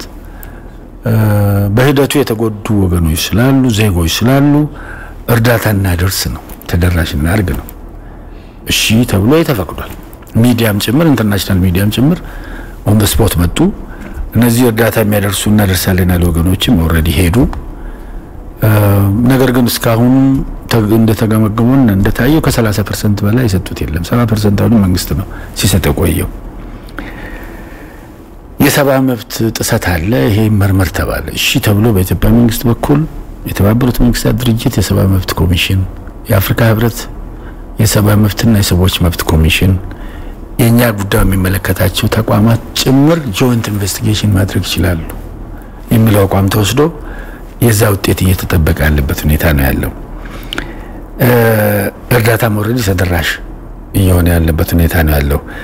እንደውም መንግስት ከዛ በላይ አልፎ ዩኒላተራል ሁማኒቴሪያን ሲስፋየር ብሎ ለሰብአዊ የተኩስ ማቆም እርምጃ ወሰደበትና ሌላው አካል ለዚህ ምንም አይነት ቀና ምላሽ ያልሰጠበት ሁኔታ ነው ያለውና ይሄ ኢንፋክት አጀንዳው ከሞላ ጎደል የተማጠጠበት ሁኔታ ነው ያለው የዚህ የሰሜኑ ሀገራችን ጉዳይ ማለት ነው ወደ መጨረሻ የሆነው ነገር ኦሬዲ በዚህ በቡድኑ እንበተኝነት በጎጥ ቡድኑ እንበተኝነት አሁን ህዝቡ አካባቢ የተፈጠረው ስሜትና ሌሎች ዴቨሎፕ ያደርጉ ያሉ ነገሮች እንዳለ ሆኖ ማለት ነው ሶስተኛውና ትልቁ አጀንዳ ከነዚህ ከፓርትነሮቻችን ጋር ሁሉ ጊዜ አተካራ ውስጥ የቆየንበት እስካሁን ያላለቀለትና ያልተቋጨው ኢትዮጵያና ሱዳን ድንበር ነው ሱዳኖች የኢትዮጵያን ድንበር ጥሰው ገብተዋል የኢትዮጵያ መንግስት ይሄን በትዕግስት ነው የተከታተለው ለዚህ መነሻ ምክንያታቸው ሰበቡ የድንበር ጉዳይ ነው በነገራችን ላይ በኢትዮጵያና በሱዳን መሃል ያልተከለለን ድንበር መልክ ለማስያዝ ከ3 በላይ 3 አካባቢ ኮሚቴዎች ተመስርተው ለረጅም ዓመታት ሲሰሩ የቆየበት ሁኔታ ነው እሱንም በዛው ሜካኒዝም እንጨርሰው ነው ኢትዮጵያ አቋም ሆነ ገንቢ ሆነ አቋም እንጂ ይሄ በወራራ በጉልበት የሚሆን ነገር አይደለም የሚል አቋም ለዓለም ህብረተሰብ ያስረዳን ያለንበት ሁኔታ ነው እዛ ግን አስተዛዛቢው ነገር በሰሜኑ ሀገራችን ክፍል ያለውን ነገር ውስጥ ገብተው ያን ያህል ሲያደርጉ በዚህ የሱዳንን የኢትዮጵያን ድንበር ጥሶ መግባት ዓለም ኮንናቸው በጣም አስተዛዛቢ የሆነበት ሁኔታ ነው ያለው ለምንድነው ተብሎ ሲጠቃል እነዚህ ወገኖች በሰሜኑ ሀገራችን ክፍል ላይ ተንጠለጠሉ ሲባል ከዚህ ቀደም ከዚህ ከወጣው ህገወጥ ቡድን ጋር ግንኙነት የነበራቸውና የጥቅም ተካፋዮች የነበሩ ወዳጅነት ግን በዛን ዘመን ከኢትዮጵያ ጋር እንደ ሀገር ምክንያቱም ቡድኑ ስልጣን ላይ ስለነበረ ቆዩና ያን የተሰራ ኔትወርክ አለ ፔሮል ጭምር ላይ ያሉ የሚዲያ ተቋማት የኮንግሬስ አባላት የሚታወቁ የፖለቲካ ትላልቅ ሰዎች አሉ በተለያዩ ፓርቲዎች ውስጥ እነሱ ቡድኑ ሲወጣ ወገንተኝነታቸውና ወዳጅነታቸውን ከቡድኑ ጋር መረጡና በፊት ግን 27 አመት እዚህ የቆዩት በኢትዮጵያ ወዳጅነት ነው ኢትዮጵያ ወዳጅ ሆነው ነው ቡድኑ ግን እምቢ ብሎ ከዚህ ከሪፎርም በኋላ ሲወጣ ከቡድኑ ጋር ወጡ እነዚህ ተጽዕኖ አለ ተሰሚነት ያላቸው እናንተ ዋቂ ግለሰቦችም ስለሆኑ እነዚህ በመንግስታቸው ላይ ፈጥሩት ነገር አለ እሱ ብቻም አይደለም ድንበር ዘለል ኩባንያዎች ተቀመም አለ እዚህ ታዳጊ ሀገሮች ውስጥ እንደኛ አይነት ሀገር አፍሪካ ኤዥያ እና ላቲን አሜሪካ ወይም አረብ ዓለም ግጭት ከሌለ ጦርነት ከሌለ ስደት ከሌለ መፈናቀል ከሌለ ህልውና የሌላቸው በርካታ ተቋማት በመራው ዓለም አሉ ምክንያቱም they feed on the crisis here እዚህ በዚህ ባለው ምክንያቱም የከሌለ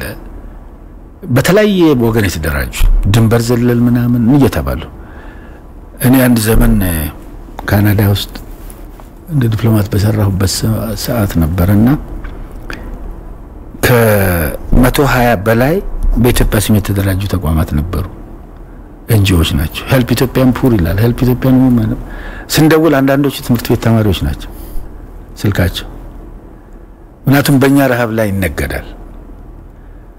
በእኛ ጦርነት ላይ ንግዳለ ሁለተኛ ደግሞ የመሳሪያ ተቋማት አሉ ባዙቃም የፈጥሩ ታንክ የሚሰሩ ጥይት የሚሰሩ እነሱ ከሁለተኛ ዓለም ጦርነት ወዲህ ጦርነት የላቸውም አላዩም የት ነው ታዲያ ፋብሪካ የሚሸጠው ያ ጥይት ነው መሸጥ ያለበት እዚህ ጦርነት ከሌለ ስለዚህ እዚህ ያለው ነገር እንደበርድ ጄኑን የሆነ ፍላጎት የላቸውም ብዬ አስባለሁ የላቸው ሊኖራቸው አይገባም ምክንያቱም መኖር አለባቸው ጥይቱንም ባዙቃውንም ታንኩንም የሚሸጡበት ቦታ ያስፈልጋል ይሄ ደግሞ እዚህ ደሃ ሀገር ካልሆነ በስተቀር እንደ አረብ ዓለም እንደ አፍሪካ እንደ ኤዥያ ላቲን አሜሪካ ካልሆነ በስተቀር እነሱ ጦርነቱን ከረሱ ቆይቷል ከሁለተኛ ዓለም ጦርነት ወዲህ ምንም የጎላ ነገር አልነበረምና እዛ ጋር ጥይትም አያስፈልግም ዋጋም አይኖርም ስለዚህ እነሱ ኢንትረስትም አለ ቬስትድ ኢንትረስት ነገሮችን እንዲበርዱ ሳይሆን እንዲበላሹ የማድረግ ምክንያቱም ተፈናቀለ ከተባለ ጓዙን ተቅልሎ ይመጣል የተወሰነ ነገር ጭኖ ይመጣል የተወሰነ ነገር ስራም ይፈጥራል እዚህና እዛ አካባቢ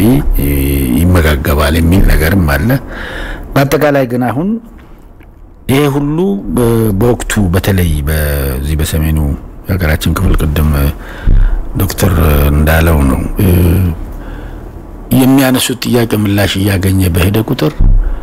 የሚያደርጉትንም ነገር የሚሉትንም ነገር ብዙ ጊዜ የተበላሸባቸው ሄደበት ሁኔታ ነው ያለው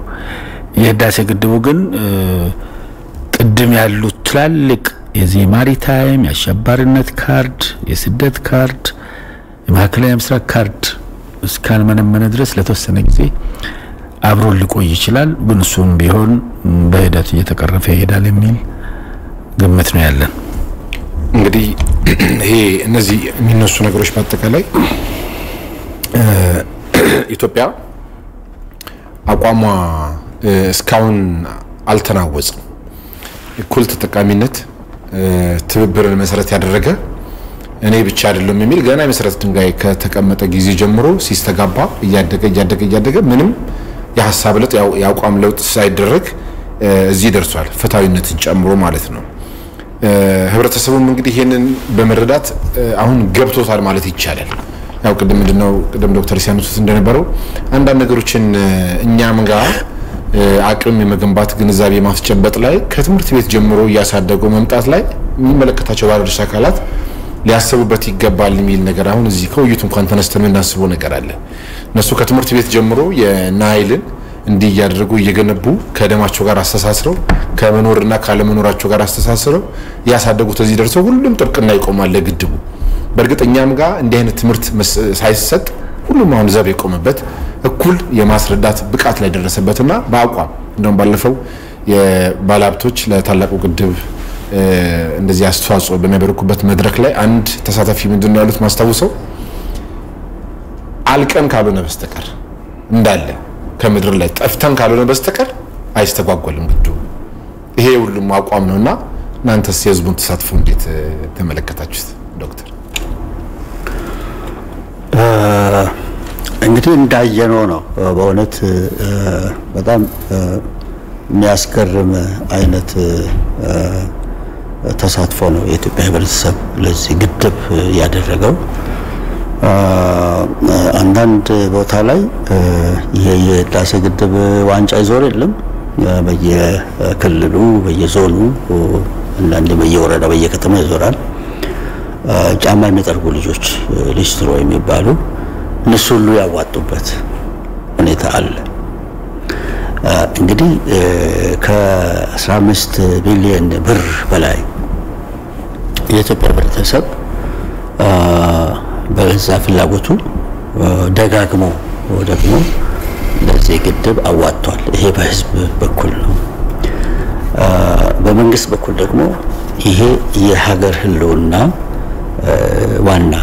ማስተሳሰሪያ ስለሆነ የነን ግድብ ጨርሰው ሰርቶ ውጤት ማስገኘት ለኢትዮጵያ ህዝብ ለወደፊት ለሚቀጥሉት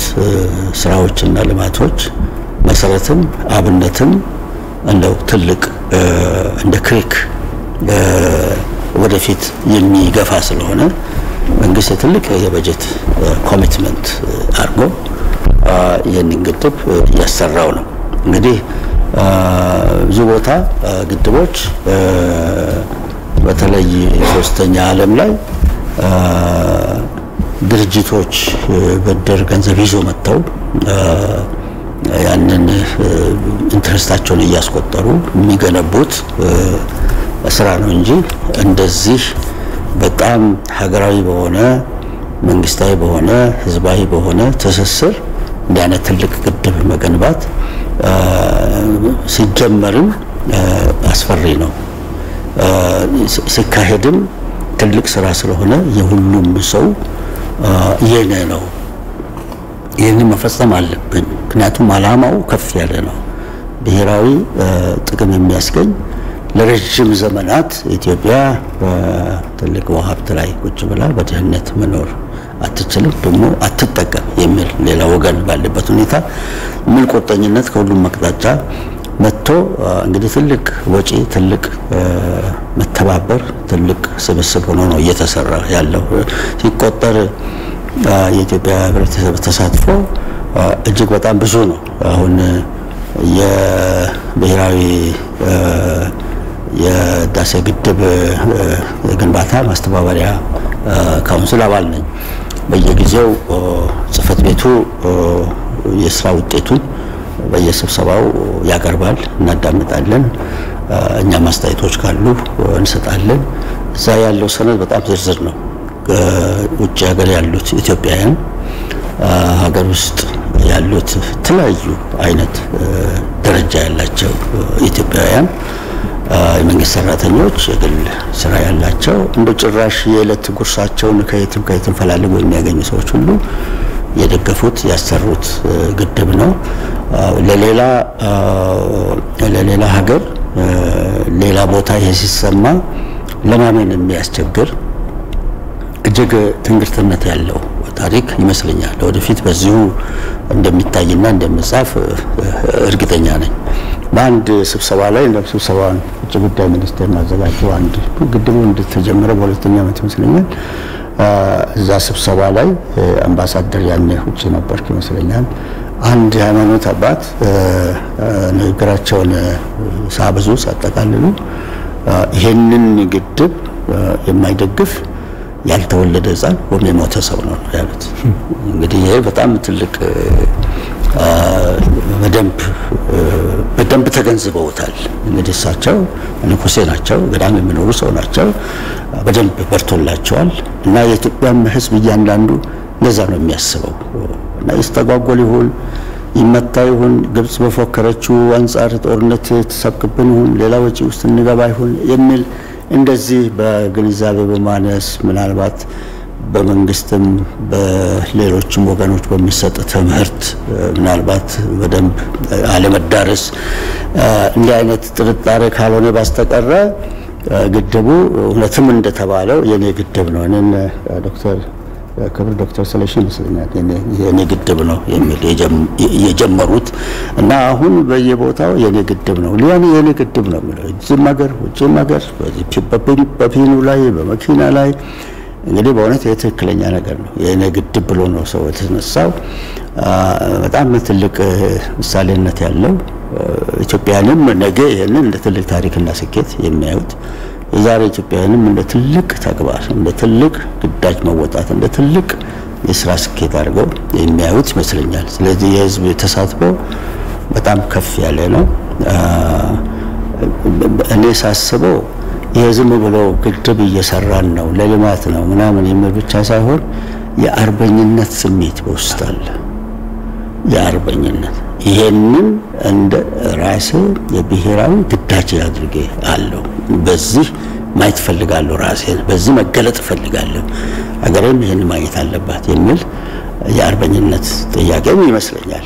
በጣም ትልቅ ትርጉም ያለው ነው በየነው ማስበው በኔ በኩል አምባሳደር የህዝቡና የዲያስፖራው ተሳትፎስ ምንድነው የሚመስለው ምክንያቱም ዲያስፖራውን በየጊዜው እርሶን በሚስጧቸው መግለጫዎች በተለያዩ መንገዶች በመናገኛቸው መረጃዎች ተሳትፎ ከጊዜ ወደ ጊዜ ያደገ ቀደም ለዶክተር እንዳሉት የአርበኝነቱ እንዳለ ሆኖ እንደገና ደግሞ ድህነትን ለማሸነፍ ይሄ ወገኔ በቃ ሰርቶ ተሻሽሎ ብንለወጥ እልሁም አለ አይደል አሁን ቀደም ዶክተር ስለሺ በጸጥታ ምክር ቤት ስብሰባ ላይ ካነሷቸው ከጠቀሷቸው ዝርዝር ሐሳቦች አንዱና ዋነኛው ተደርገው በማህበራዊ ሚዲያ ሲንሸራሸር የነበረው በግፍ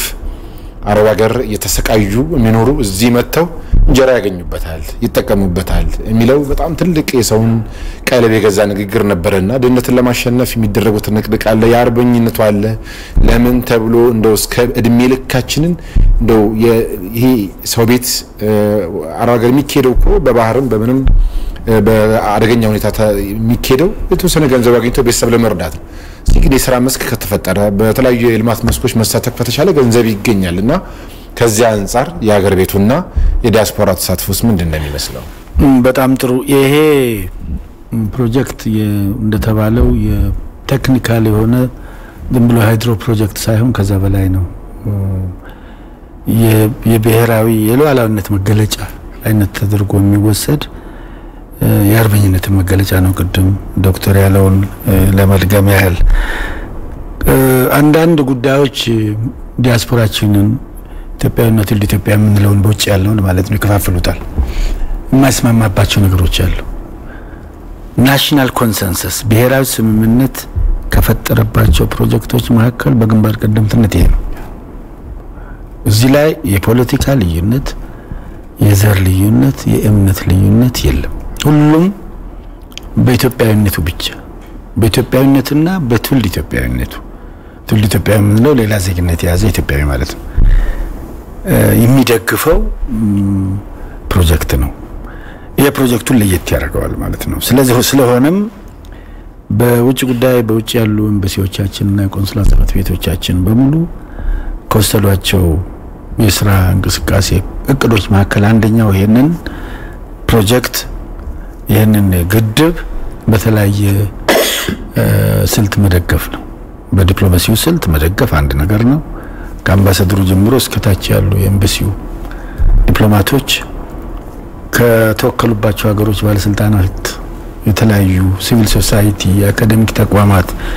ሚዲያ ተቋማት ጋር ሲገናኙ ይሄንን ግድብ ፕሮሞት የማድረግ ስራ እየሰሩ ያለበት ሁኔታ ነው ያለው ዲያስፖራው በውጪ የግድቡን ቦንድ ከመሸጥ ጀምሮ ስለ ግድቡ ምንነት ስለ ግድቡ ጠቀሜታ ቀደም ሆነ ያነሳነው ጉዳይ ግድቡ አላማው ይዘቱ መነሻው የታችኞቹን ተፋሰሱ ነገሮች እንደማይጎዳ ጭምር የተለያዩ እንቅስቃሴዎችን የሚያደርግበት በተለያዩ በሶሻል ሚዲያ የተለያዩ አገባቦች ይሄንን መረጃ የሚያሰራጭበት ሁኔታ ነው እንግዲህ እየተስተዋለ ያለው የቦንድ ሽያጭ የዕለት ተዕለት ክስተት ሆኗል ግድብ ከተጀመረበት ጊዜ ጀምሮ አሁን ግን እየተጠናከረ ሄደበት ሁኔታ ነው ያለው። እብን ሌሎች አጀንዳዎች ለምሳሌ የዚህ ህግ ማስከበሩ እና መሳሰሉት ከመጡም ወዲህ ከዚህ ጎን እኩል አድርጎ ቦንድ መሸጥ ቦንድ ማሻሻጥ ስለ ህዳሴ ግድብ በየቦታው አቋም ማስያዝና ፕሮሞት ማድረግ የተለምዶ እንቅስቃሴዎች የሆኑበት ሁኔታ ነው ያለው። ምናልባት በእኛ ሀገር ታሪክ ውስጥ ኢትዮጵያ በተወረረችበት ጊዜ አንድ ጊዜ በዚህ አድባሪ ጊዜ የተወረረንበት ሁኔታ አለ። በዛን ሰዓት ከነበረው ሞቢላይዜሽን እኩል የሚታይ አይነት ሞቢላይዜሽን እና ስምምነት ነው በዚህ ግድብ ላይ ያለው። እንደውም በዛኛው ወረራ ላይ የተለየ አቋም ያራመዱ የተወሰኑ የፖለቲካ ወገኖችን ቢኖሩ ዛሬ ግን ይሄን በተመለከተ ምንም አይነት ያመለካከት ልዩነት ያልተፈጠረበትና ያልታየበት አይነት ፕሮጀክት በመሆኑ ትልቅ ፕሮጀክት ነው፣ ትልቅ ሀገራዊ ፕሮጀክት ነው። ዲያስፖራው በዚህ ደረጃ በየጊዜው ገቢ እያስገባ ያለበት ሁኔታ ነው ያለው። ፊገሩ ባይኖረኝም ግን ከፍተኛ ፊገር ያለው ገንዘብ በአይነትም የተለያዩ ማቴሪያሎች እያዋጣ ወደዚህ የሚልክበት ሁኔታ ነው ያለው። ከሁሉ በላይ ግን ድጋፉ ነው። ቅድም ዶክተር እንዳለው ግድቡ የኔ ነው የሚለውን አርማ በዓለም አቀፍ ደረጃ ፕሮሞት የማድረጉ ስራ በከፍተኛ ደረጃ የተሰራበትና እርግጠኛ አይደለም በኢትዮጵያ ታሪክ ውስጥ እንደዚህ ፕሮሞት የሆነ ፕሮጀክት መኖሩ ይሄው ነው። እቻትን ለመጨመር አሁን አምባሳደር አንተም ታውቃለህ ቅርብ ጊዜ አሜሪካ ቴክሳስ አንዳንድ ሰዎች አንዳንዶቹ የሚቀድሙ ተማሪዎቻችን እናንተም ጓደኞች ናቸው እነ ዳንኤል ጌታቸው ያመሳሰሉት ኢኒሺዬቲቭ ወስደው ኢትዮጵያ ውስጥ ያሉት ኤክስፐርቶች እና አሜሪካ በተለያየ ግዛት ውስጥ ያሉት ንግድ ያላቸው ኤንጂኦ ያቋቋሙ ጥሩ ዝና ያላቸው የግል ስራ የሚሰሩ እንደዚሁም ተመራማሪ ምሁራን በየዩኒቨርሲቲ ያሉት በአንድ ላይ ተቀናጅተን በእነሱ በዲያስፖራው ኢኒሺዬሽን ነው እና አሁን በዌብነር በሁለት ወር አንድ ጊዜ እየተገናኘን የምንሰራው ስራ አለ። ይሄ እንግዲህ በኢትዮጵያን በእኛ እዚህ ባለን ሰዎች ሳይሆን በዲያስፖራ የተነሳሳ እና ዋናው ዓላማው ይህንን ግድብ ጫፍ ለማድረስና ለወደፊትም በኢትዮጵያ ውሃ ሀብት ልማት ህብረተሰቡንና የኢትዮጵያን መንግስት ጥረት ለመደገፍ አንደኛ እንዳሁኑ ያሉት ተጽዕኖዎች የሚወገዱበትን መንገድ እነሱ ትውልደ ኢትዮጵያውያን ሆነው የአሜሪካ ዜጎችን በመሆናቸው አድቮኬሲ በመስራት ለሰናተሮቻቸው ለከተማ አስተዳደሮቻቸው ወይም ደግሞ እነሱ ለሚያውቋቸው ተጽዕኖ ፈጣሪ ለሆኑ ሰዎች አድቮኬሲ ማድረግ ትክክለኛ ስራ ትክክለኛ አሰራር በኢትዮጵያ ውስጥ ያለው ግንዛቤ ውስጥ እንዲወስድ እነሱም በስርዓታቸው ውስጥ ይህንን እንደ እውቀት ወስደው እንዲገለገሉበት በሚቀጥለው ምርጫ እንግዲህ የኛን ድጋፍ ከፈለጋችሁ እንዲህ አይነት ጥሩ ነገር መስራት አለባችሁ ማለት አንፃር ነው። ሌላ ሀብት በማሰባሰብ ተጨማሪ ሀብት ከአሁን በፊት በተሰበሰበው ተጨማሪ ጥረት ተጨማሪ ሀብት ተጨማሪ አቅም ለማሰባሰብ ሶስተኛ እዛ ያሉት እና ኢትዮጵያ ውስጥ ያሉት ምሁራንና በዚህ አቅጣጫ የሚንቀሳቀሱ ሰዎች እውቀት ለማብዛት ምርምር በማድረግ ምርምር ውጤቶችን ደግሞ በማሳተም እነዚህን ወደ ፖሊሲ አቅጣጫ የሚያግዝ ምክራዊ የሆነ ነገር ለማብጀት ትልቅ እንቅስቃሴ ተጀምሮ እየተሰራ ነው ያለው። ይሄ እንግዲህ ከሚሰሩ ዲያስፖራ ውስጥ ዲያስፖራ ዘንድ ከሚሰሩ ቅድመ ማሳደር ከጠቀሳቸው በተጨማሪ እንደገና ግለቱን እየጨመረ መልኩንም እየቀየረ ራሱንም የበለጠ እያጎለበተ የሚሄድ ትልቅ ጥረት መኖሩን በእኛም በኩል ብናቅ ብንገነዘብ በጣም የሚረዳ መሆኑ ነው። የበለጠ እየተያያዘን መሄዳችን የበለጠ አንድ ሀገራዊነትና አንድ ጉዳይ ለመፈጸም መተሳሰር መያዝ እንዳለብን የስራ ክፍፍሉን በያለንበት ቦታ በየሚገባ ቦታ ሁሉ ተጽዕኖችን እንድናሳርፍ እውቀታችንን ደግሞ ጥቅም ላይ እንድናውል አይነት ስራም እየተሰራ ነው። እንግዲህ ጥረቶቹ ብዙ ናቸው፣ በየአቅጣጫው ናቸው። እነዚህ ሚዲያ ላቃቸው ይችላል። በአሁን ደረጃ ለወደፊት ሊያጋቸው ይችላል አሁን ከተገለጹት በተጨማሪ አውስትራሊያ ውስጥ የሚደረገው አውሮፓ ውስጥ የሚደረገው አሜሪካ በተለያየ ቦታ ካናዳም የሚደረገው በተለያዩ አፍሪካ ሀገሮችም ደቡብ አፍሪካን ጨምሮ የሚደረገው ብዙ ነገሮች ሊኖሩ ይችላሉ እንግዲህ ይሄ በጣም ትልቅ ሀገራዊ አንድነትና ሀገራዊ የልማት አቅጣጫ ለወደፊት ትልቅ ተስፋ የሚሰጥ መሆኑ በጣም ትልቅ ነገር ነው ዲያስፖራ ኢትዮጵያ ዲያስፖራ ትልቅ ክብር እና ምስጋናም የሚገባው ይመስለኛል ለጥረቱና ለአንድነቱ ይገባቸዋል በዚህ ሁሉ ድጋፍና አስተዋጽኦ የግድቡ ግንባታ በተያዘለት ጊዜ ወቅት እየተከናወነ ትላንትና የተፈጠረውን ደስታ ይዞ መጥቷል ውሃው ተሞልቷል ሁለተኛ ዙር መንግስት ይሄንን በይፋ አረጋግጧል ከዚህ ውጪ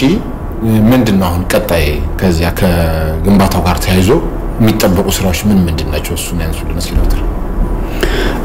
እንግዲህ በቴክኒኩ በኩል በግንባታ በኩል የግድብ አሁን 80% በላይ ተጠናቋል በጣም በሚያስደስት ሁኔታ አሁን የዘንድሮ ሙሌት ቀጥሎ ኃይል ለማመንጨት ብቁ እንደሚያደርገው ክቡር ዶክተር ስለሺ ትናንትና ገልጸዋል ይሄ እንግዲህ ቀደም ሲል በዲዛይኑ የተመለከተ እና የኢትዮጵያ ህብረተሰብ የሚጠብቀው የግድብ ገንቢዎቹ እዛ ቁጭ ብለው ኢንጂነር ክፍለ ሆሮ እና ያጽፈት ቤት የሚያስተባብራቸው ኮንትራክተሮች እና ሌሎች ይሄንን እየሰሩ ነው ይሄ ያው ተጀምሯል በጥሩ ሁኔታ መጥቷል ጫፍ ላይ ደረሰ ስለሆነ ሙሉ በሙሉ ግድቡ ተጠናቆ እንደሚሰራ ምንም ጥርጥር የለንም መቼም ኢትዮጵያ ህዝብ ይሄንን እንደተጠናቀቀ አድርጎ ነው ያያያለው እንደምንሰማው ከስሜቱና ከአገላለጹ ግድቡ እንግዲህ ሰፊ ቦታ ሰፊ መሬት ያዘ ስለሆነ ተደጋግሞ የተነገረው ምናልባት ማስተዋወስ የሚያስፈልገው ትልቅ ልማት ይዞ ነው የሚመጣው እና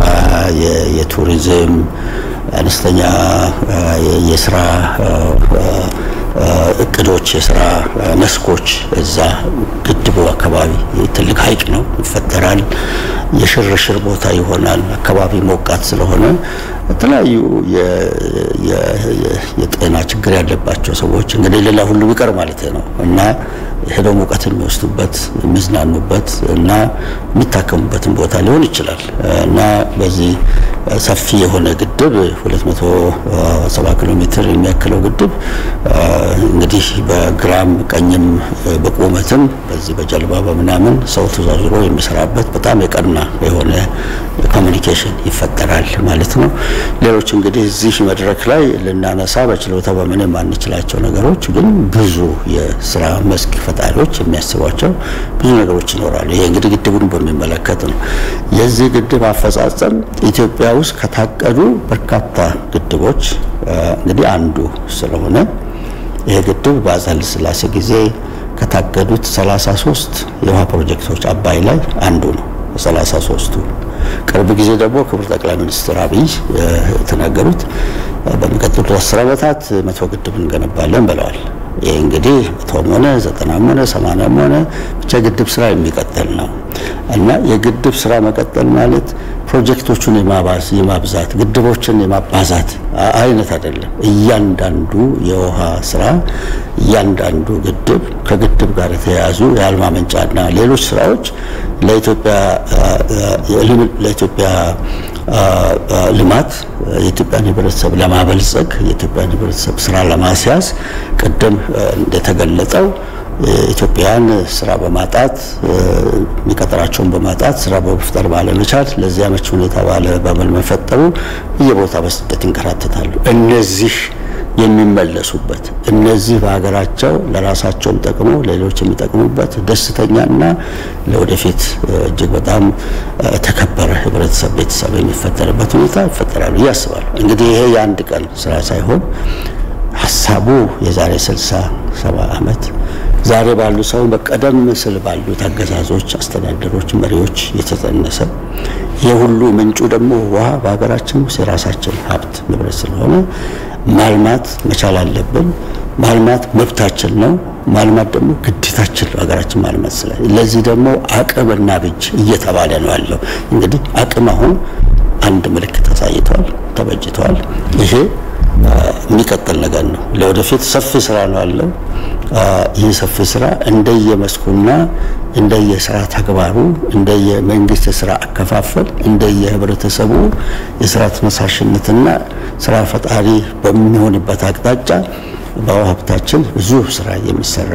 ይመስለኛል ግድቦች ብቻ ሳይሆን በጣም ብዙ ነገሮች ይሰራል አሁን ግብጽ ስታየው ይሄ መስን ሱዳንም እንደዚህ መስለኛዎች አሉት በጀልባ በመናምን ሰው በጣም የሚዝናናባቸው አለ ኢትዮጵያስ ውስጥ እንግዲህ ደሃም ብንሆን ለወደፊት ተሻሽለን ወንዞቻችንን ግቤ ላይ ባህሩ አቆቦ ላይ ገናሌ ዋብሽበሌ ላይ በእነዚህ ሁሉ ወንዞች ላይ ገና የምንሰራቸው የሚሰሩ በጣም ብዙ ነገሮች አሉ በዚህ ትውልድ ብቻ ሳይሆን ይህ ትውልድ በጀመረበት ንጣፍና መንገድ የሚቀጥለው ትውልድ ደግሞ አንገቱን ቀና አድርጎ ደረቱን ገልብጦ ወቀቱን አስተባብሮ በሀብትና በልማት በሚገባ ለራሱ ብቻ ሳይሆን ለሌሎችም የሚተርፍበት ሁኔታ ይኖራል ይሄ ዝም ብሎ እንደዋዛ የሚነሳ ነገር ሳይሆን ሊሆን የሚችል ነው ይሄ ተጀምሯል ስለዚህ ለወደፊት ብዙ ነገሮች አሉ ይሄ አንድ ማሳያ ነው ሰየው ተደስተንበታል ፌሽታ ያደረግን ነው ግን ፌሽታውም ልፋቱም ልማቱም የሚቀጥል መሆን አለበት ይመስለኛል ወጣቱ ይሄን መረከብ ያለበት ይመስለኛል ኢትዮጵያ ስድስተኛው ሀገር አቀፍ ምርጫ ስታካሂድ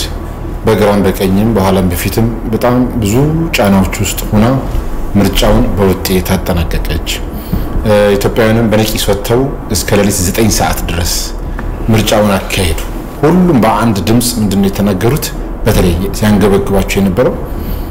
በብዙ ጫና ውስጥ ሀገራችን ለማፈን እንድትፈርስ ሀገራችን እንድትበታተን የተደገሰውን ድግስ ምንም ነገር ማንንም ሳይፈራ ሳይደነግጥ ወደ ኋላ ሳይመለከት ወደፊት ብቻ እየሄደ በምርጫው አስመሰከረ ከዚያ ከምርጫው በኋላ ደግሞ ሁለተኛ ላይ በማግስቱ የመጣው የዲፕሎማሲ ውጤታችን ዶክተር ስለሺ ቦሌ አውሮፕላን ማረፊያ ሲደርሱ የነበረው አቀባበል የጀግና አቀባበል እንዲህ አይነት ነገር ከምን የመጣ ነው ዶክተር ስለሺን እኮ ህዝቡ ቀድሞ የሚያውቃቸዋል ግን በቃ እዛ ጋር የነበረው እንደዚህ አምባሳደር አጽቀ ስላሴ የኢትዮጵያን ወክለው ያቀረቧቸው ንግግሮች ህዝቡን እዚህ ያስደመመው ለምንድነው ህዝቡ ብዙ ቁጭት ውስጥ ነው ያለውና ይሄ ቁጭት ተጠናክሮ እንዲቀጥልና ያለ መፈረካከስ ያለ መበታተን በጽኑ አቋም ላይ መሪ አሻጋሪ መሪ በመፈጠሩ ሳይደነግጥ ሳይፈራ ገራቀኝ ሳይ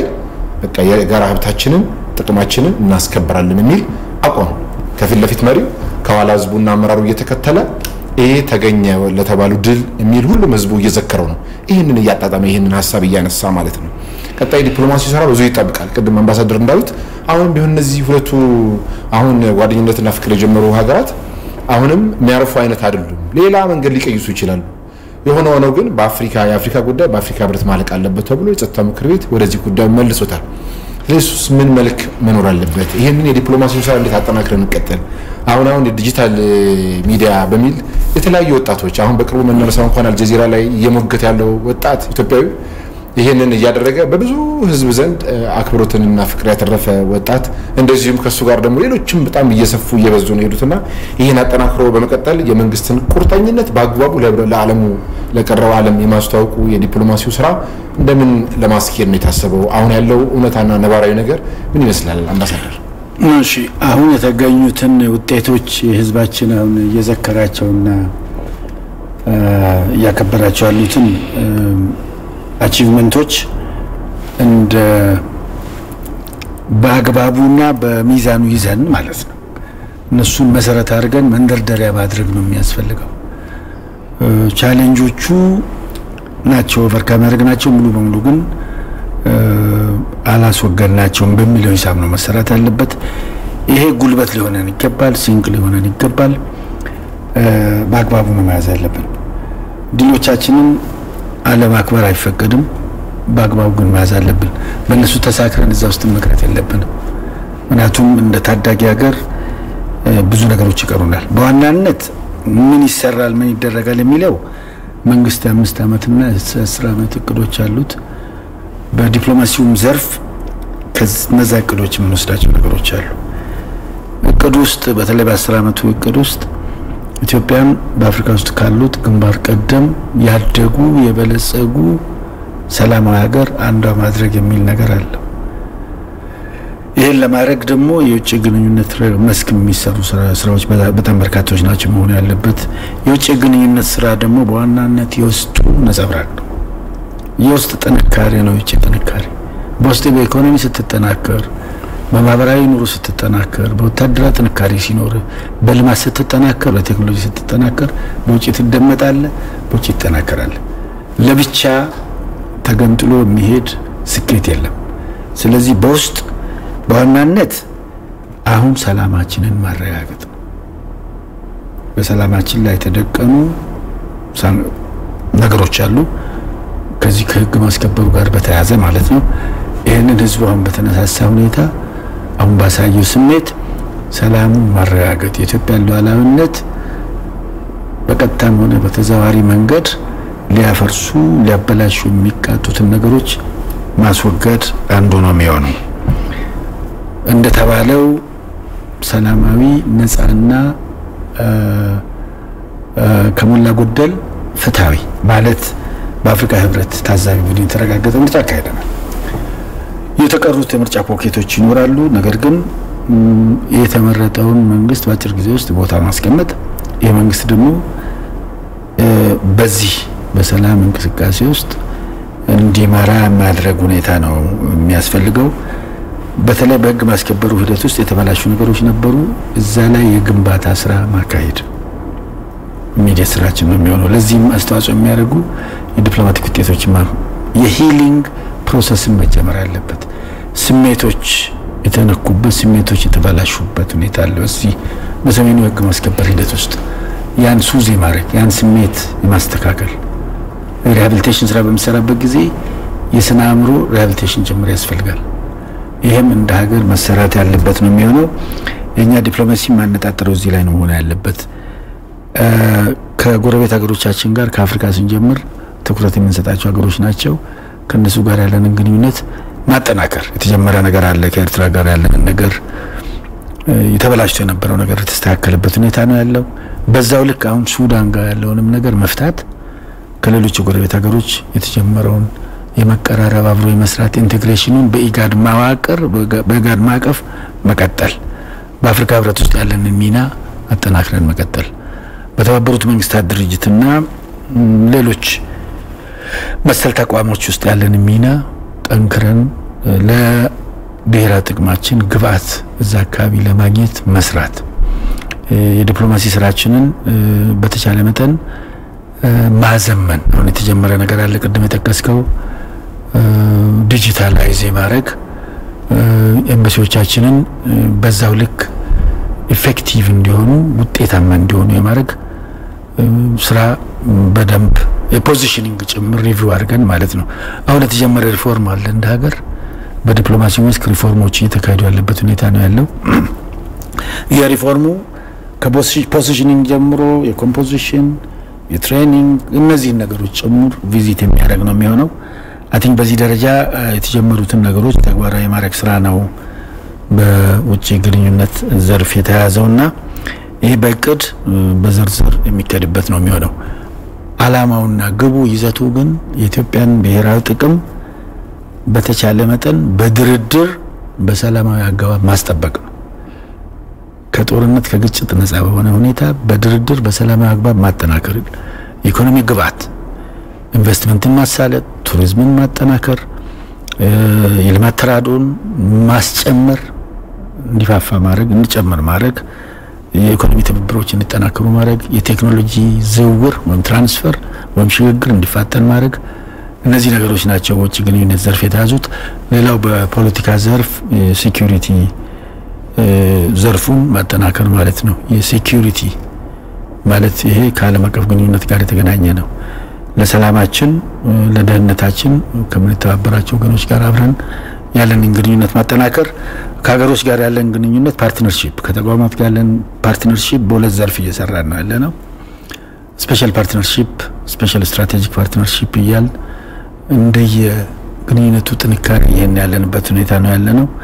ይሄንን በሚቀጥሉት አመታት አጠናክሮ መቀጠል ነው ኢሚዲየት ማነቆችን ማስወገድ ዘላቂ የሆኑ ስራዎችን በዚህ ደረጃ ነው ማስኬድ የሚቻለው ቁጭቱ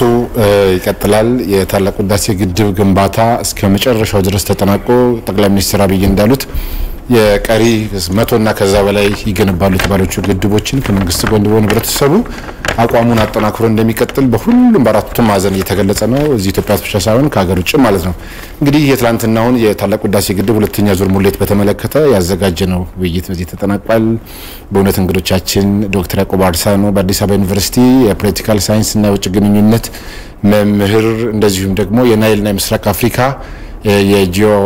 የሃይድሮፖለቲክስ ተመራማሪ ይሄን ብቻ ሳይሆን በታላቁ ህዳሴ ግድብ የድርድር ቡድን አባል የብሔራዊ ምክር ቤቱ አባል በጣም ብዙ ነገሮችን ማንሳት ይቻላል አምባሳደር ዲና ሙፍቲም የግድቡን ግንባታ በተመለከተ ወቅታዊ ሁኔታዎችን በመከታተል እንደ ውጭ ጉዳይ ቃል አቀባይነታቸው መረጃ በማቀበልና ሌሎች አስተዋጽኦ ማርከትም ትልቅ አክብሮት ነው ያለን ጥሪያችን አክብራችሁ እዚህ ስለመጣችሁ እናመሰግናለን የተከበራችሁ የኢትዮጵያ ህዝብ ለትላንትናው የድል በዓል ዛሬም እያጣጣምን ነው አልተጠናቀቀም እንኳን ደስ አላችሁ ማለት እንወዳለን ለመላው የእስልምና እምነት ተከታዮች እንኳን ለኢድ አል-አድሃ አረፋ በዓል በሰላም አደረሳችሁ ለሁላችንም መልካም ድል እንመኛለን በውይይቱ ጥላሁን ካሳበራችሁ ነበርኩ